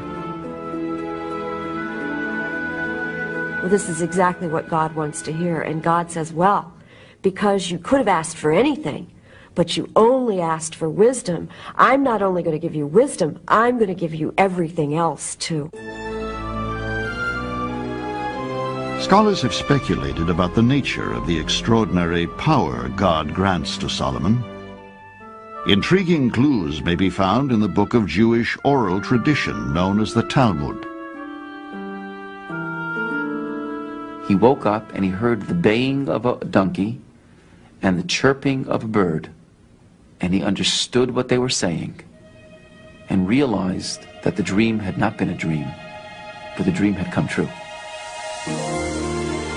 Had God endowed Solomon with the transcendent capacity to become one with the universe? What an unbelievable moment it must have been for Solomon to walk outside and realize that somehow he was in tune with the language of the flowers. He could hear the blades of grass whispering to each other. What secrets do they tell?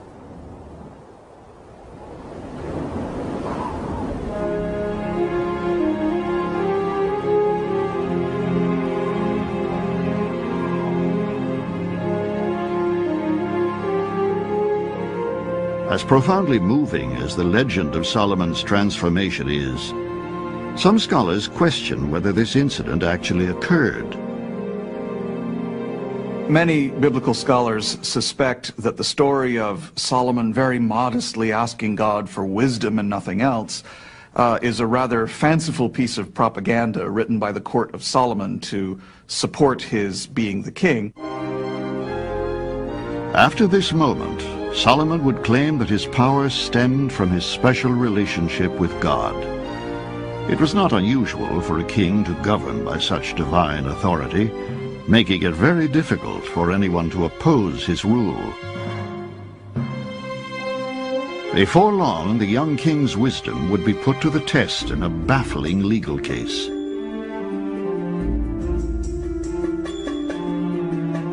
When approached by two women, each claiming the same baby as her own, Solomon is asked to discern the identity of the real mother. How does he arrive at his famous decision?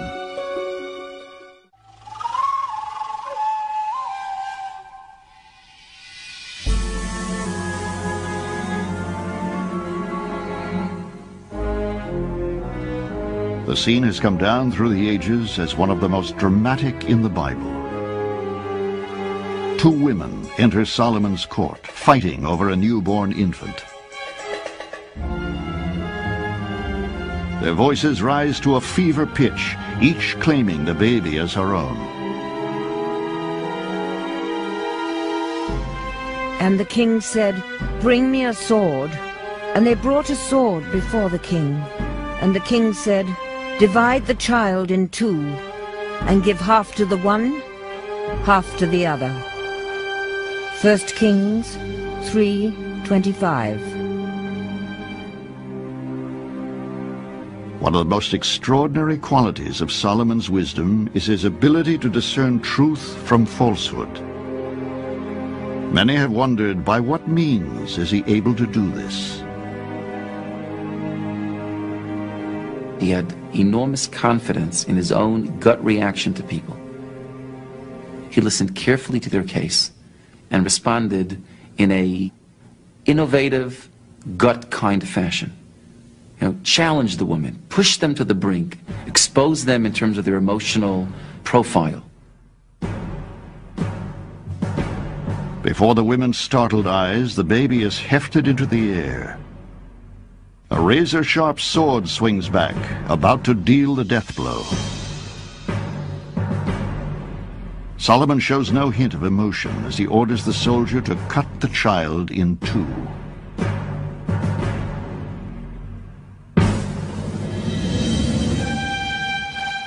Suddenly, one of the women lunges forward, crying out for him to stop. She begs Solomon to give the baby to the other woman and spare the child's life. Solomon knows that mother love is love that lets go, love that would rather see the child well and safe than see personal gratification. Then the king responded, "Give the first woman the living boy. Do not kill him. She is his mother." 1 Kings 3:27. While many marvel at Solomon's ingenious solution to the case, there are some who doubt the story's veracity. It's a wonderful story, but once again, seems like it must have been hatched in the campaign headquarters of Solomon becoming the king, just as much as it could come from an actual decision. With his wisdom now legendary, Solomon takes up the reins of leadership with commanding authority. In a deft maneuver to expand his power base, he enters into diplomatic alliances with rulers throughout the Middle East.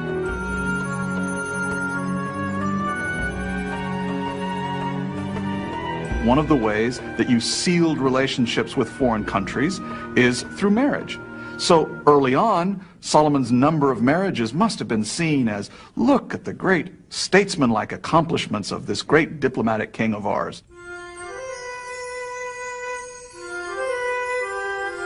The Bible tells us that Solomon accumulates 700 wives and 300 concubines. Many have asked, are these astonishing numbers an exaggeration? He probably didn't marry all those women any more than he had all those mountains of gold. There's no doubt whatsoever that the Bible magnifies the accomplishments of some of their royal figures, even at the same time that it criticizes them. Criticism of Solomon's many affairs is also implicit in biblical accounts, as is his habit of building chapels for his foreign wives, so they can continue to worship their own pagan gods.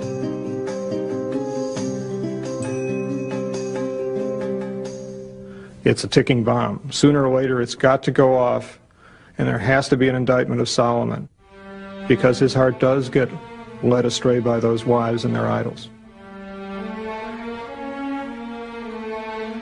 Raising even more questions about Solomon's personal values is the fact that despite his large number of wives, Solomon's offspring are barely mentioned.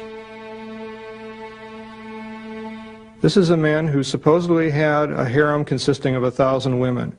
Where are all the kids? Where's all the little pitter-patter of thousands of feet around the palace? There's something dead and sterile about his romances. They don't issue in children. Seemingly unaware of his own disturbing flaws, Solomon embarks on an ambitious building program that will become the talk of the ancient world. By almost every standard, he seems a king at the very peak of his power. And yet, it is now, as Solomon starts to turn his grandiose plans into reality, that some scholars see the seeds of his crushing downfall.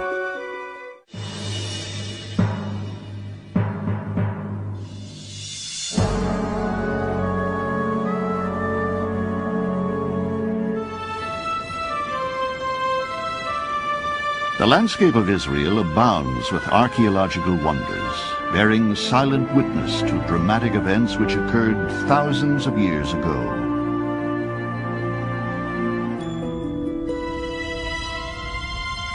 Outside of the Hebrew Bible, however, there is little historical evidence that Solomon ever existed, which makes the quest for archaeological clues all the more crucial. Could it be that these ancient stones of Megiddo corroborate the story told in the Old Testament of Solomon's flourishing kingdom? Was Solomon a real figure? Those questions are very difficult to answer.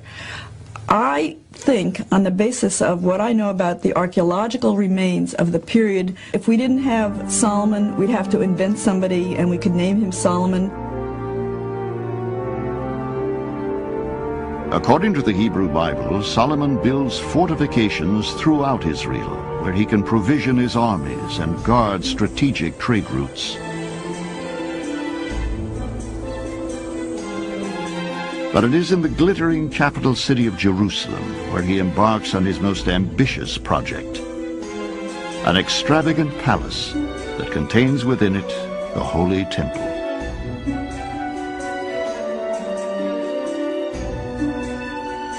And he built the inner court with 3 rows of hewed stone and a row of cedar beams.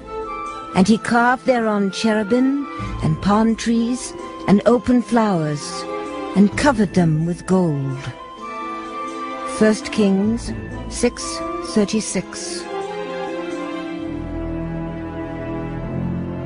Inside the temple, in an inner sanctum called the Holy of Holies, Solomon places the Ark of the Covenant. According to tradition, the Ark was believed to contain within it the 10 Commandments presented to Moses on Mount Sinai.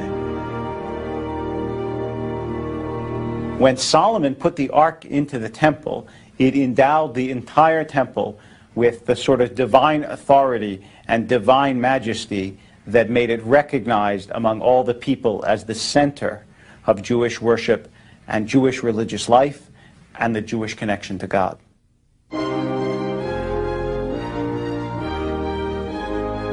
Solomon succeeds in making his dream come true, a temple for the Lord in the holy city. Under his reign, the grandeur and opulence of Jerusalem would become legendary. But what remains of Solomon's grand legacy in our own time? To this day, beneath the age-old streets of Jerusalem, not one shred of evidence has been unearthed to support the existence of either Solomon's palace or temple. The Ark of the Covenant, the holiest icon of the Jewish people, has also vanished. Experts have naturally wondered why. Archaeologists believe that the mysterious disappearance of evidence that Solomon lived may have had something to do with the turbulent character of Jerusalem itself. For much of its long history, Jerusalem has been a holy city for 3 major religions: Judaism, Christianity, and Islam. To this day, the city remains a battleground to the faithful and fanatical. Sites such as that of Solomon's Holy Temple are forbidden to the probing shovels of archaeologists.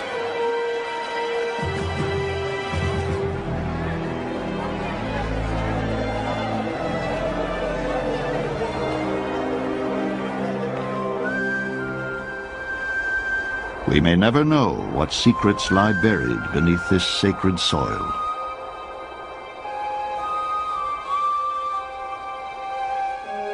Assuming, however, that what the Bible tells us is true, and Solomon did transform his kingdom with an amazing amount of construction, what would be the verdict of history? If we take Solomon's story at face value, we might come away thinking this is a real golden age. This is a Camelot. Everything is hunky-dory. And yet, beneath the surface of Solomon's achievements lay a darker truth. For while he may have turned his dreams into reality, they were realized at a terrible price. Solomon even went so far as to conscript labor and take people away from their farms and destroy village life so that he could get these massive building projects off the ground. The people suffered horribly under Solomon. Yes, they had beautiful buildings, but they had whip marks on their backs to show for it. Oppressive taxes and forced labor, these were the policies of Solomon's administration. Despite all the trappings of outward glory, some experts have come to wonder how Solomon, this wisest of all kings, lost his way. There's no doubt about the fact that Solomon plants the seeds of his own destruction by oppressive rulership of his own people. This is the downfall, of course, of all dictators. And that is, their glories come at a price, a human price, that they forget to honor and pay back. Now, as Solomon approaches the middle years of his life, there is about him a sense of longing and dissatisfaction. You can see that same kind of psychological process in many men today who build a career, do very well materially, but can't seem to find peace or happiness or joy in their lives. It is now that one of the most alluring figures in the Bible enters Solomon's life, none other than the Queen of Sheba.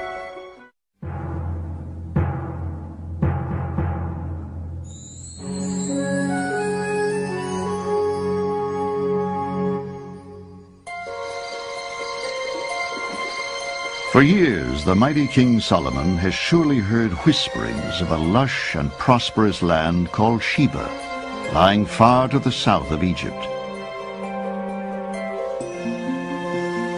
The kingdom is ruled by a shrewd and powerful queen, who has made her nation prosper by cultivating an aromatic plant used as incense. Although the primary source of Sheba's encounter with Solomon comes to us from the Bible, so many corresponding tales of their liaison have been passed down by other cultures that many experts believe Sheba to be an historical figure. If so, where was her fabled kingdom? There are a number of good possibilities. One is that Sheba is really another name or another term for a well-known place called Saba, which is in South Arabia. However, there's also a kind of Ethiopian connection to Sheba. We know that there are many references in the Bible to the kingdom of Cush, of what we call today Ethiopia. We know that it was a flourishing kingdom. So it's not outside of the possibility that a dignitary, a female dignitary from the kingdom of Cush would have come on diplomatic visits that would have included Jerusalem. Many scholars have wondered if the Queen of Sheba did come from Ethiopia. Was she of African descent? Some people think she might have been quite dark-skinned. She might have been African. But even if she was from Arabia, she was also dark. According to Ethiopian legend, Solomon sends the queen a message attached to the wings of a bird.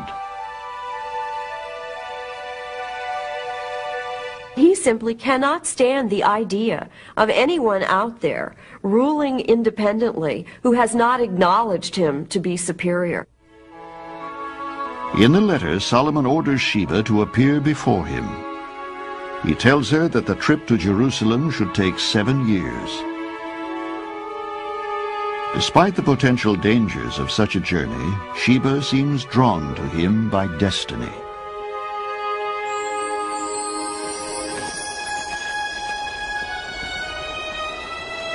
When the Queen of Sheba heard of the fame of Solomon, fame due to the name of the Lord, she came to test him with riddles. 1 Kings 10:1.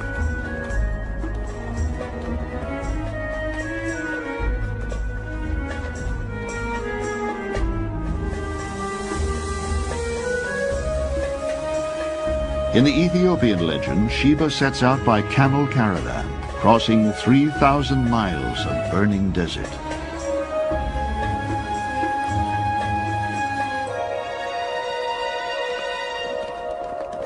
Meanwhile, Solomon has heard strangely unsettling rumors about the queen. It is whispered that Sheba may be part demon. As a result of her pact with the spirits of darkness, she may not have the legs and feet of an ordinary woman, but may possess the hooves of a goat. Nervously anticipating her arrival in Jerusalem, Solomon devises a scheme that will force Sheba to reveal her alleged demon's feet. He installs a pool of water in his throne room, filling it with fish and covering it with a sheet of glass. When Sheba arrives sooner than expected, Solomon is caught off guard as her entourage approaches the palace gates.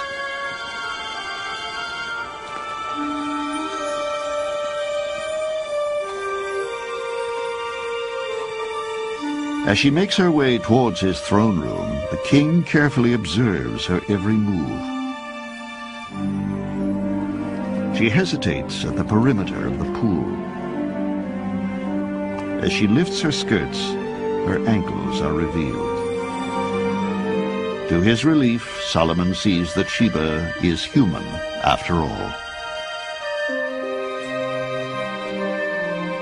They spent days, apparently, just challenging each other with riddles.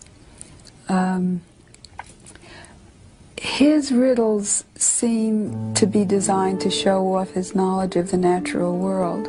Her riddles seem to be more seductive and more personal. Legend tells us that Solomon is intensely drawn to Sheba. The minute Solomon sees her, he wants her. But she's extremely virtuous, so in some of the legends he actually sets out to seduce her because he understands he cannot have her any other way. Some experts even believe that Solomon may have written the Song of Songs, a series of erotic poems that appear in the Bible to express his desire for the queen. You have ravished my heart, my sister, my bride. You have ravished my heart with a glance of your eyes. Song of Songs 4:9.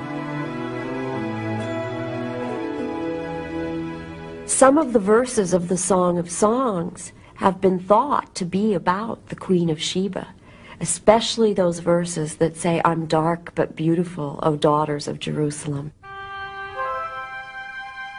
Scholars have wondered if indeed Sheba was of a darker skin color than Solomon. How would this difference have been viewed? There would have been no sense of this is an interracial affair. That is, they would have hated it because she was foreign, but that has nothing to do with her skin color. The Bible is aware of differences in skin color, but there is not attached to that difference any kind of moral judgment. There's no judgment passed on people because of their physical features. Perhaps then, if racial prejudice was not a problem in the ancient world, then the obvious differences between Solomon and Sheba would have been viewed as a source of attraction. That would be hard to sort out from a lot of the other bases of attraction that the Bible seems to point out. I mean, Solomon's displaying all of this wealth, this great panache and wisdom. Was skin tone also an aspect of the attraction? Well, maybe. It's certainly not outside the realm of possibility. After 6 months in Solomon's court, Sheba decides it is time to return home. Solomon, in an uncharacteristic display of emotion, begs her to stay for just one more day. Sheba agrees. Be it raw physical attraction or perhaps even love, powerful forces seem to be driving these two strong personalities ever closer together.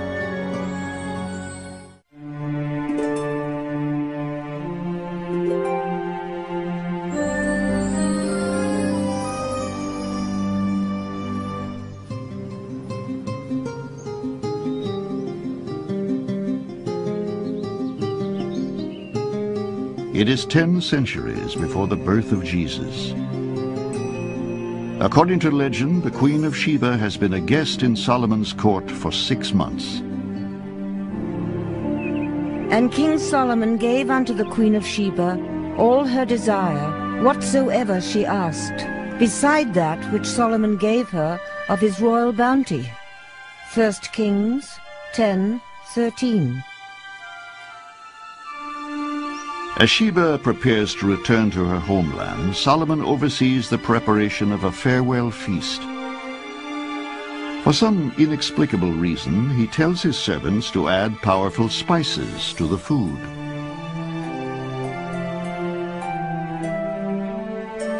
Eyeing each other over the long banquet table, they linger, knowing this is the last meal they will ever share together. Finally, when the candles have burned low, Solomon suggests that she spend the night in his palace. And she said, well, I'm not comfortable staying. I'm afraid that you're going to try to seduce me. And he said, well, no, I promise I won't take anything from you if you promise not to take anything of mine. Solomon arranges a chamber where there are 2 beds and wishes her good night. Sheba awakens in the middle of the night with an intense thirst from the spicy meal.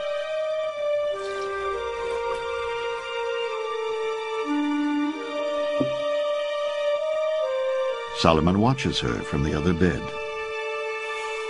Though it is only a mouthful of water, she has indeed taken something that belongs to him. Announcing that she has broken her promise, he slips into her bed.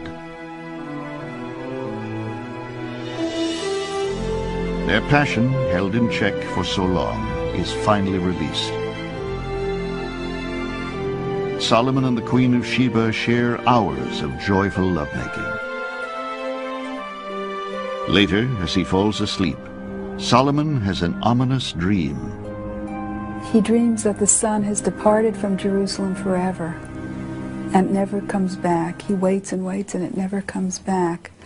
And my sense is that that's his feeling about her leaving, that the warmth is really going out of his life. Sheba awakens in the morning, ready to depart for home. Solomon places a signet ring on her finger, a token of his affection. Reluctantly, he watches the queen as she sets off on her homeward journey.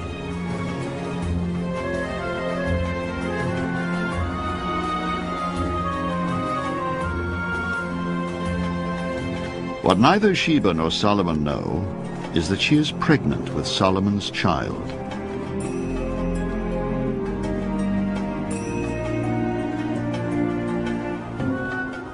Legend tells us that 9 months after leaving the kingdom of Israel, a son is born to the Queen of Sheba. She names him Menelik.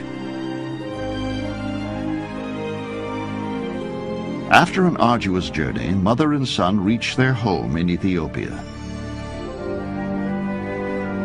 Historians have wondered whether Sheba's liaison with King Solomon is responsible for the existence of the Jewish population now living in Ethiopia. When Sheba returned to Africa or Arabia, she went with many gifts. So she may well have been bringing courtiers, maidservants, nannies, tutors, all kinds of people back with her. And these, as well as her own encounter with Solomon, could be the origin of Ethiopian Jews. As her son Menelik grows up, Sheba frequently recounts stories of his mighty father and the land he rules far to the north.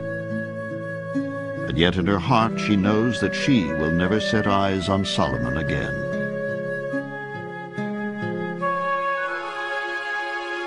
When the boy turns 13, Sheba tells him to go to Jerusalem to meet his father.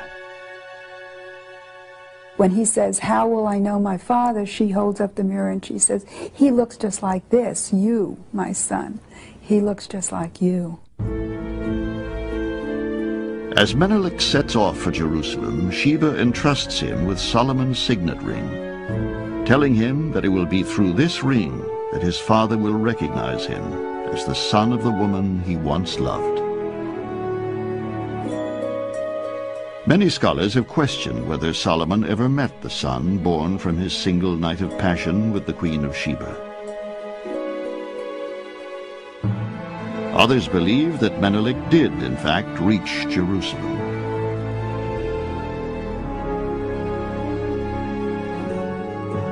It has been said that years later, when Menelik leaves Jerusalem to return to Ethiopia, he takes with him the sacred Ark of the Covenant. To this day, some people claim the Ark is kept in a remote temple in Ethiopia's holy city of Aksum. However, many experts remain unconvinced. They believe it far more likely that the Ark disappeared as late as the fall of Jerusalem to the Babylonians, 400 years after the death of Solomon. Some speculate that the Ark may have been destroyed by a conquering army and melted down for its gold. Others, however, believe it may still be intact. The Ark is definitely buried somewhere, and according to most traditional sources, it's actually buried somewhere in Jerusalem.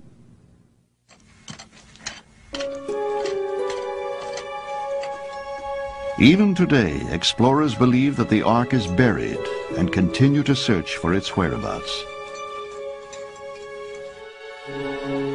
What does seem certain is that King Solomon does not end his life a happy or fulfilled man.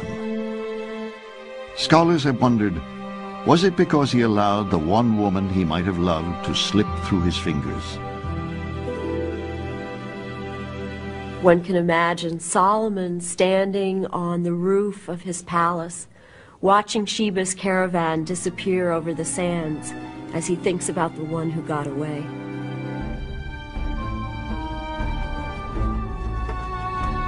It is after his liaison with the Queen of Sheba that Solomon is believed to have written Ecclesiastes, a book in the Bible characterized by its haunting lament. To everything there is a season, a time to every purpose under the heaven, a time to be born and a time to die, a time to plant and a time to pluck that which is planted. Ecclesiastes 3:2. It seems to me that the book of Ecclesiastes represents all of us in our moments of bitterness, in our moments of wondering if all of life is just vanity. The message seems to be, even in our darkest moments, even in our bitterest thoughts about where is God, the assurance is, no, God is still with you. Strangely, in his last days, a figure enters Solomon's life who has never before been mentioned in the Bible. It is Rehoboam, a son from one of Solomon's many wives. All that history tells us is that Solomon names him his successor to the throne. Solomon spends his last days alone in the magnificent palace he built for himself. His reign was marked by 40 years of peace and tranquility. Why is it then that shortly after Solomon's death, the United Kingdom of Israel is rocked by political turmoil? 10 of the traditional 12 tribes pull away from the house of David. This isn't a division of the kingdoms, as we so nicely say. This is a mass rejection of the house of Solomon. This is a mass rebellion amongst the majority of the people, rejecting lock, stock, and barrel, the rulership of Solomon. Some scholars hold Solomon personally responsible for the breakup of the 12 tribes of Israel.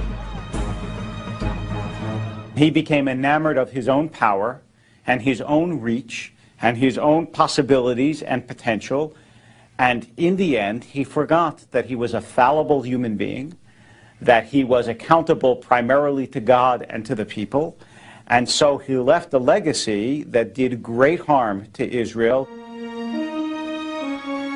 The tragedy of King Solomon strikes a universal and haunting chord.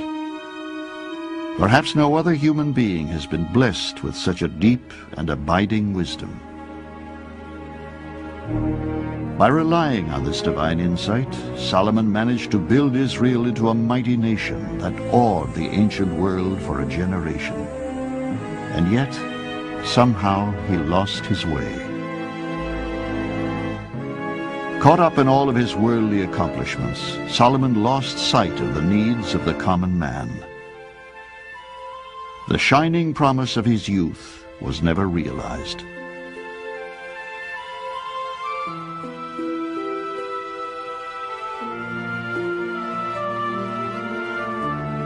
Wisdom without compassion can be a dangerous tool. In his hunger for greatness, Solomon was to abuse his God-given gift and see it turn with disastrous effect against not only his own people, but also against himself.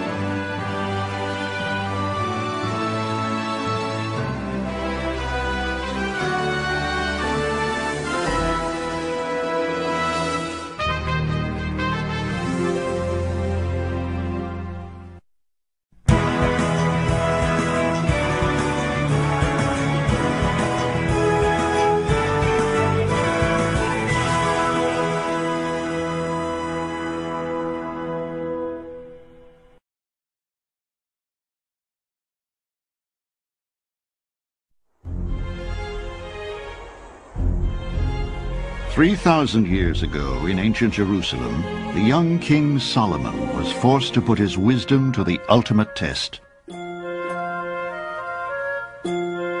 And the king said, "Bring me a sword." And they brought a sword before the king. And the king said, "Divide the living child in two, and give half to the one and half to the other." 1 Kings 3:24. According to the Hebrew Bible, Solomon would become one of ancient Israel's mightiest kings, gifted with powers beyond those of mortal men. He can see into the human heart. He knows how to pose a question so that he gets a truthful answer. And this is what is the source of his fabled wisdom. Under King Solomon's rule, the sacred Ark of the Covenant, said to contain the 10 Commandments, was brought to rest in his holy temple in Jerusalem.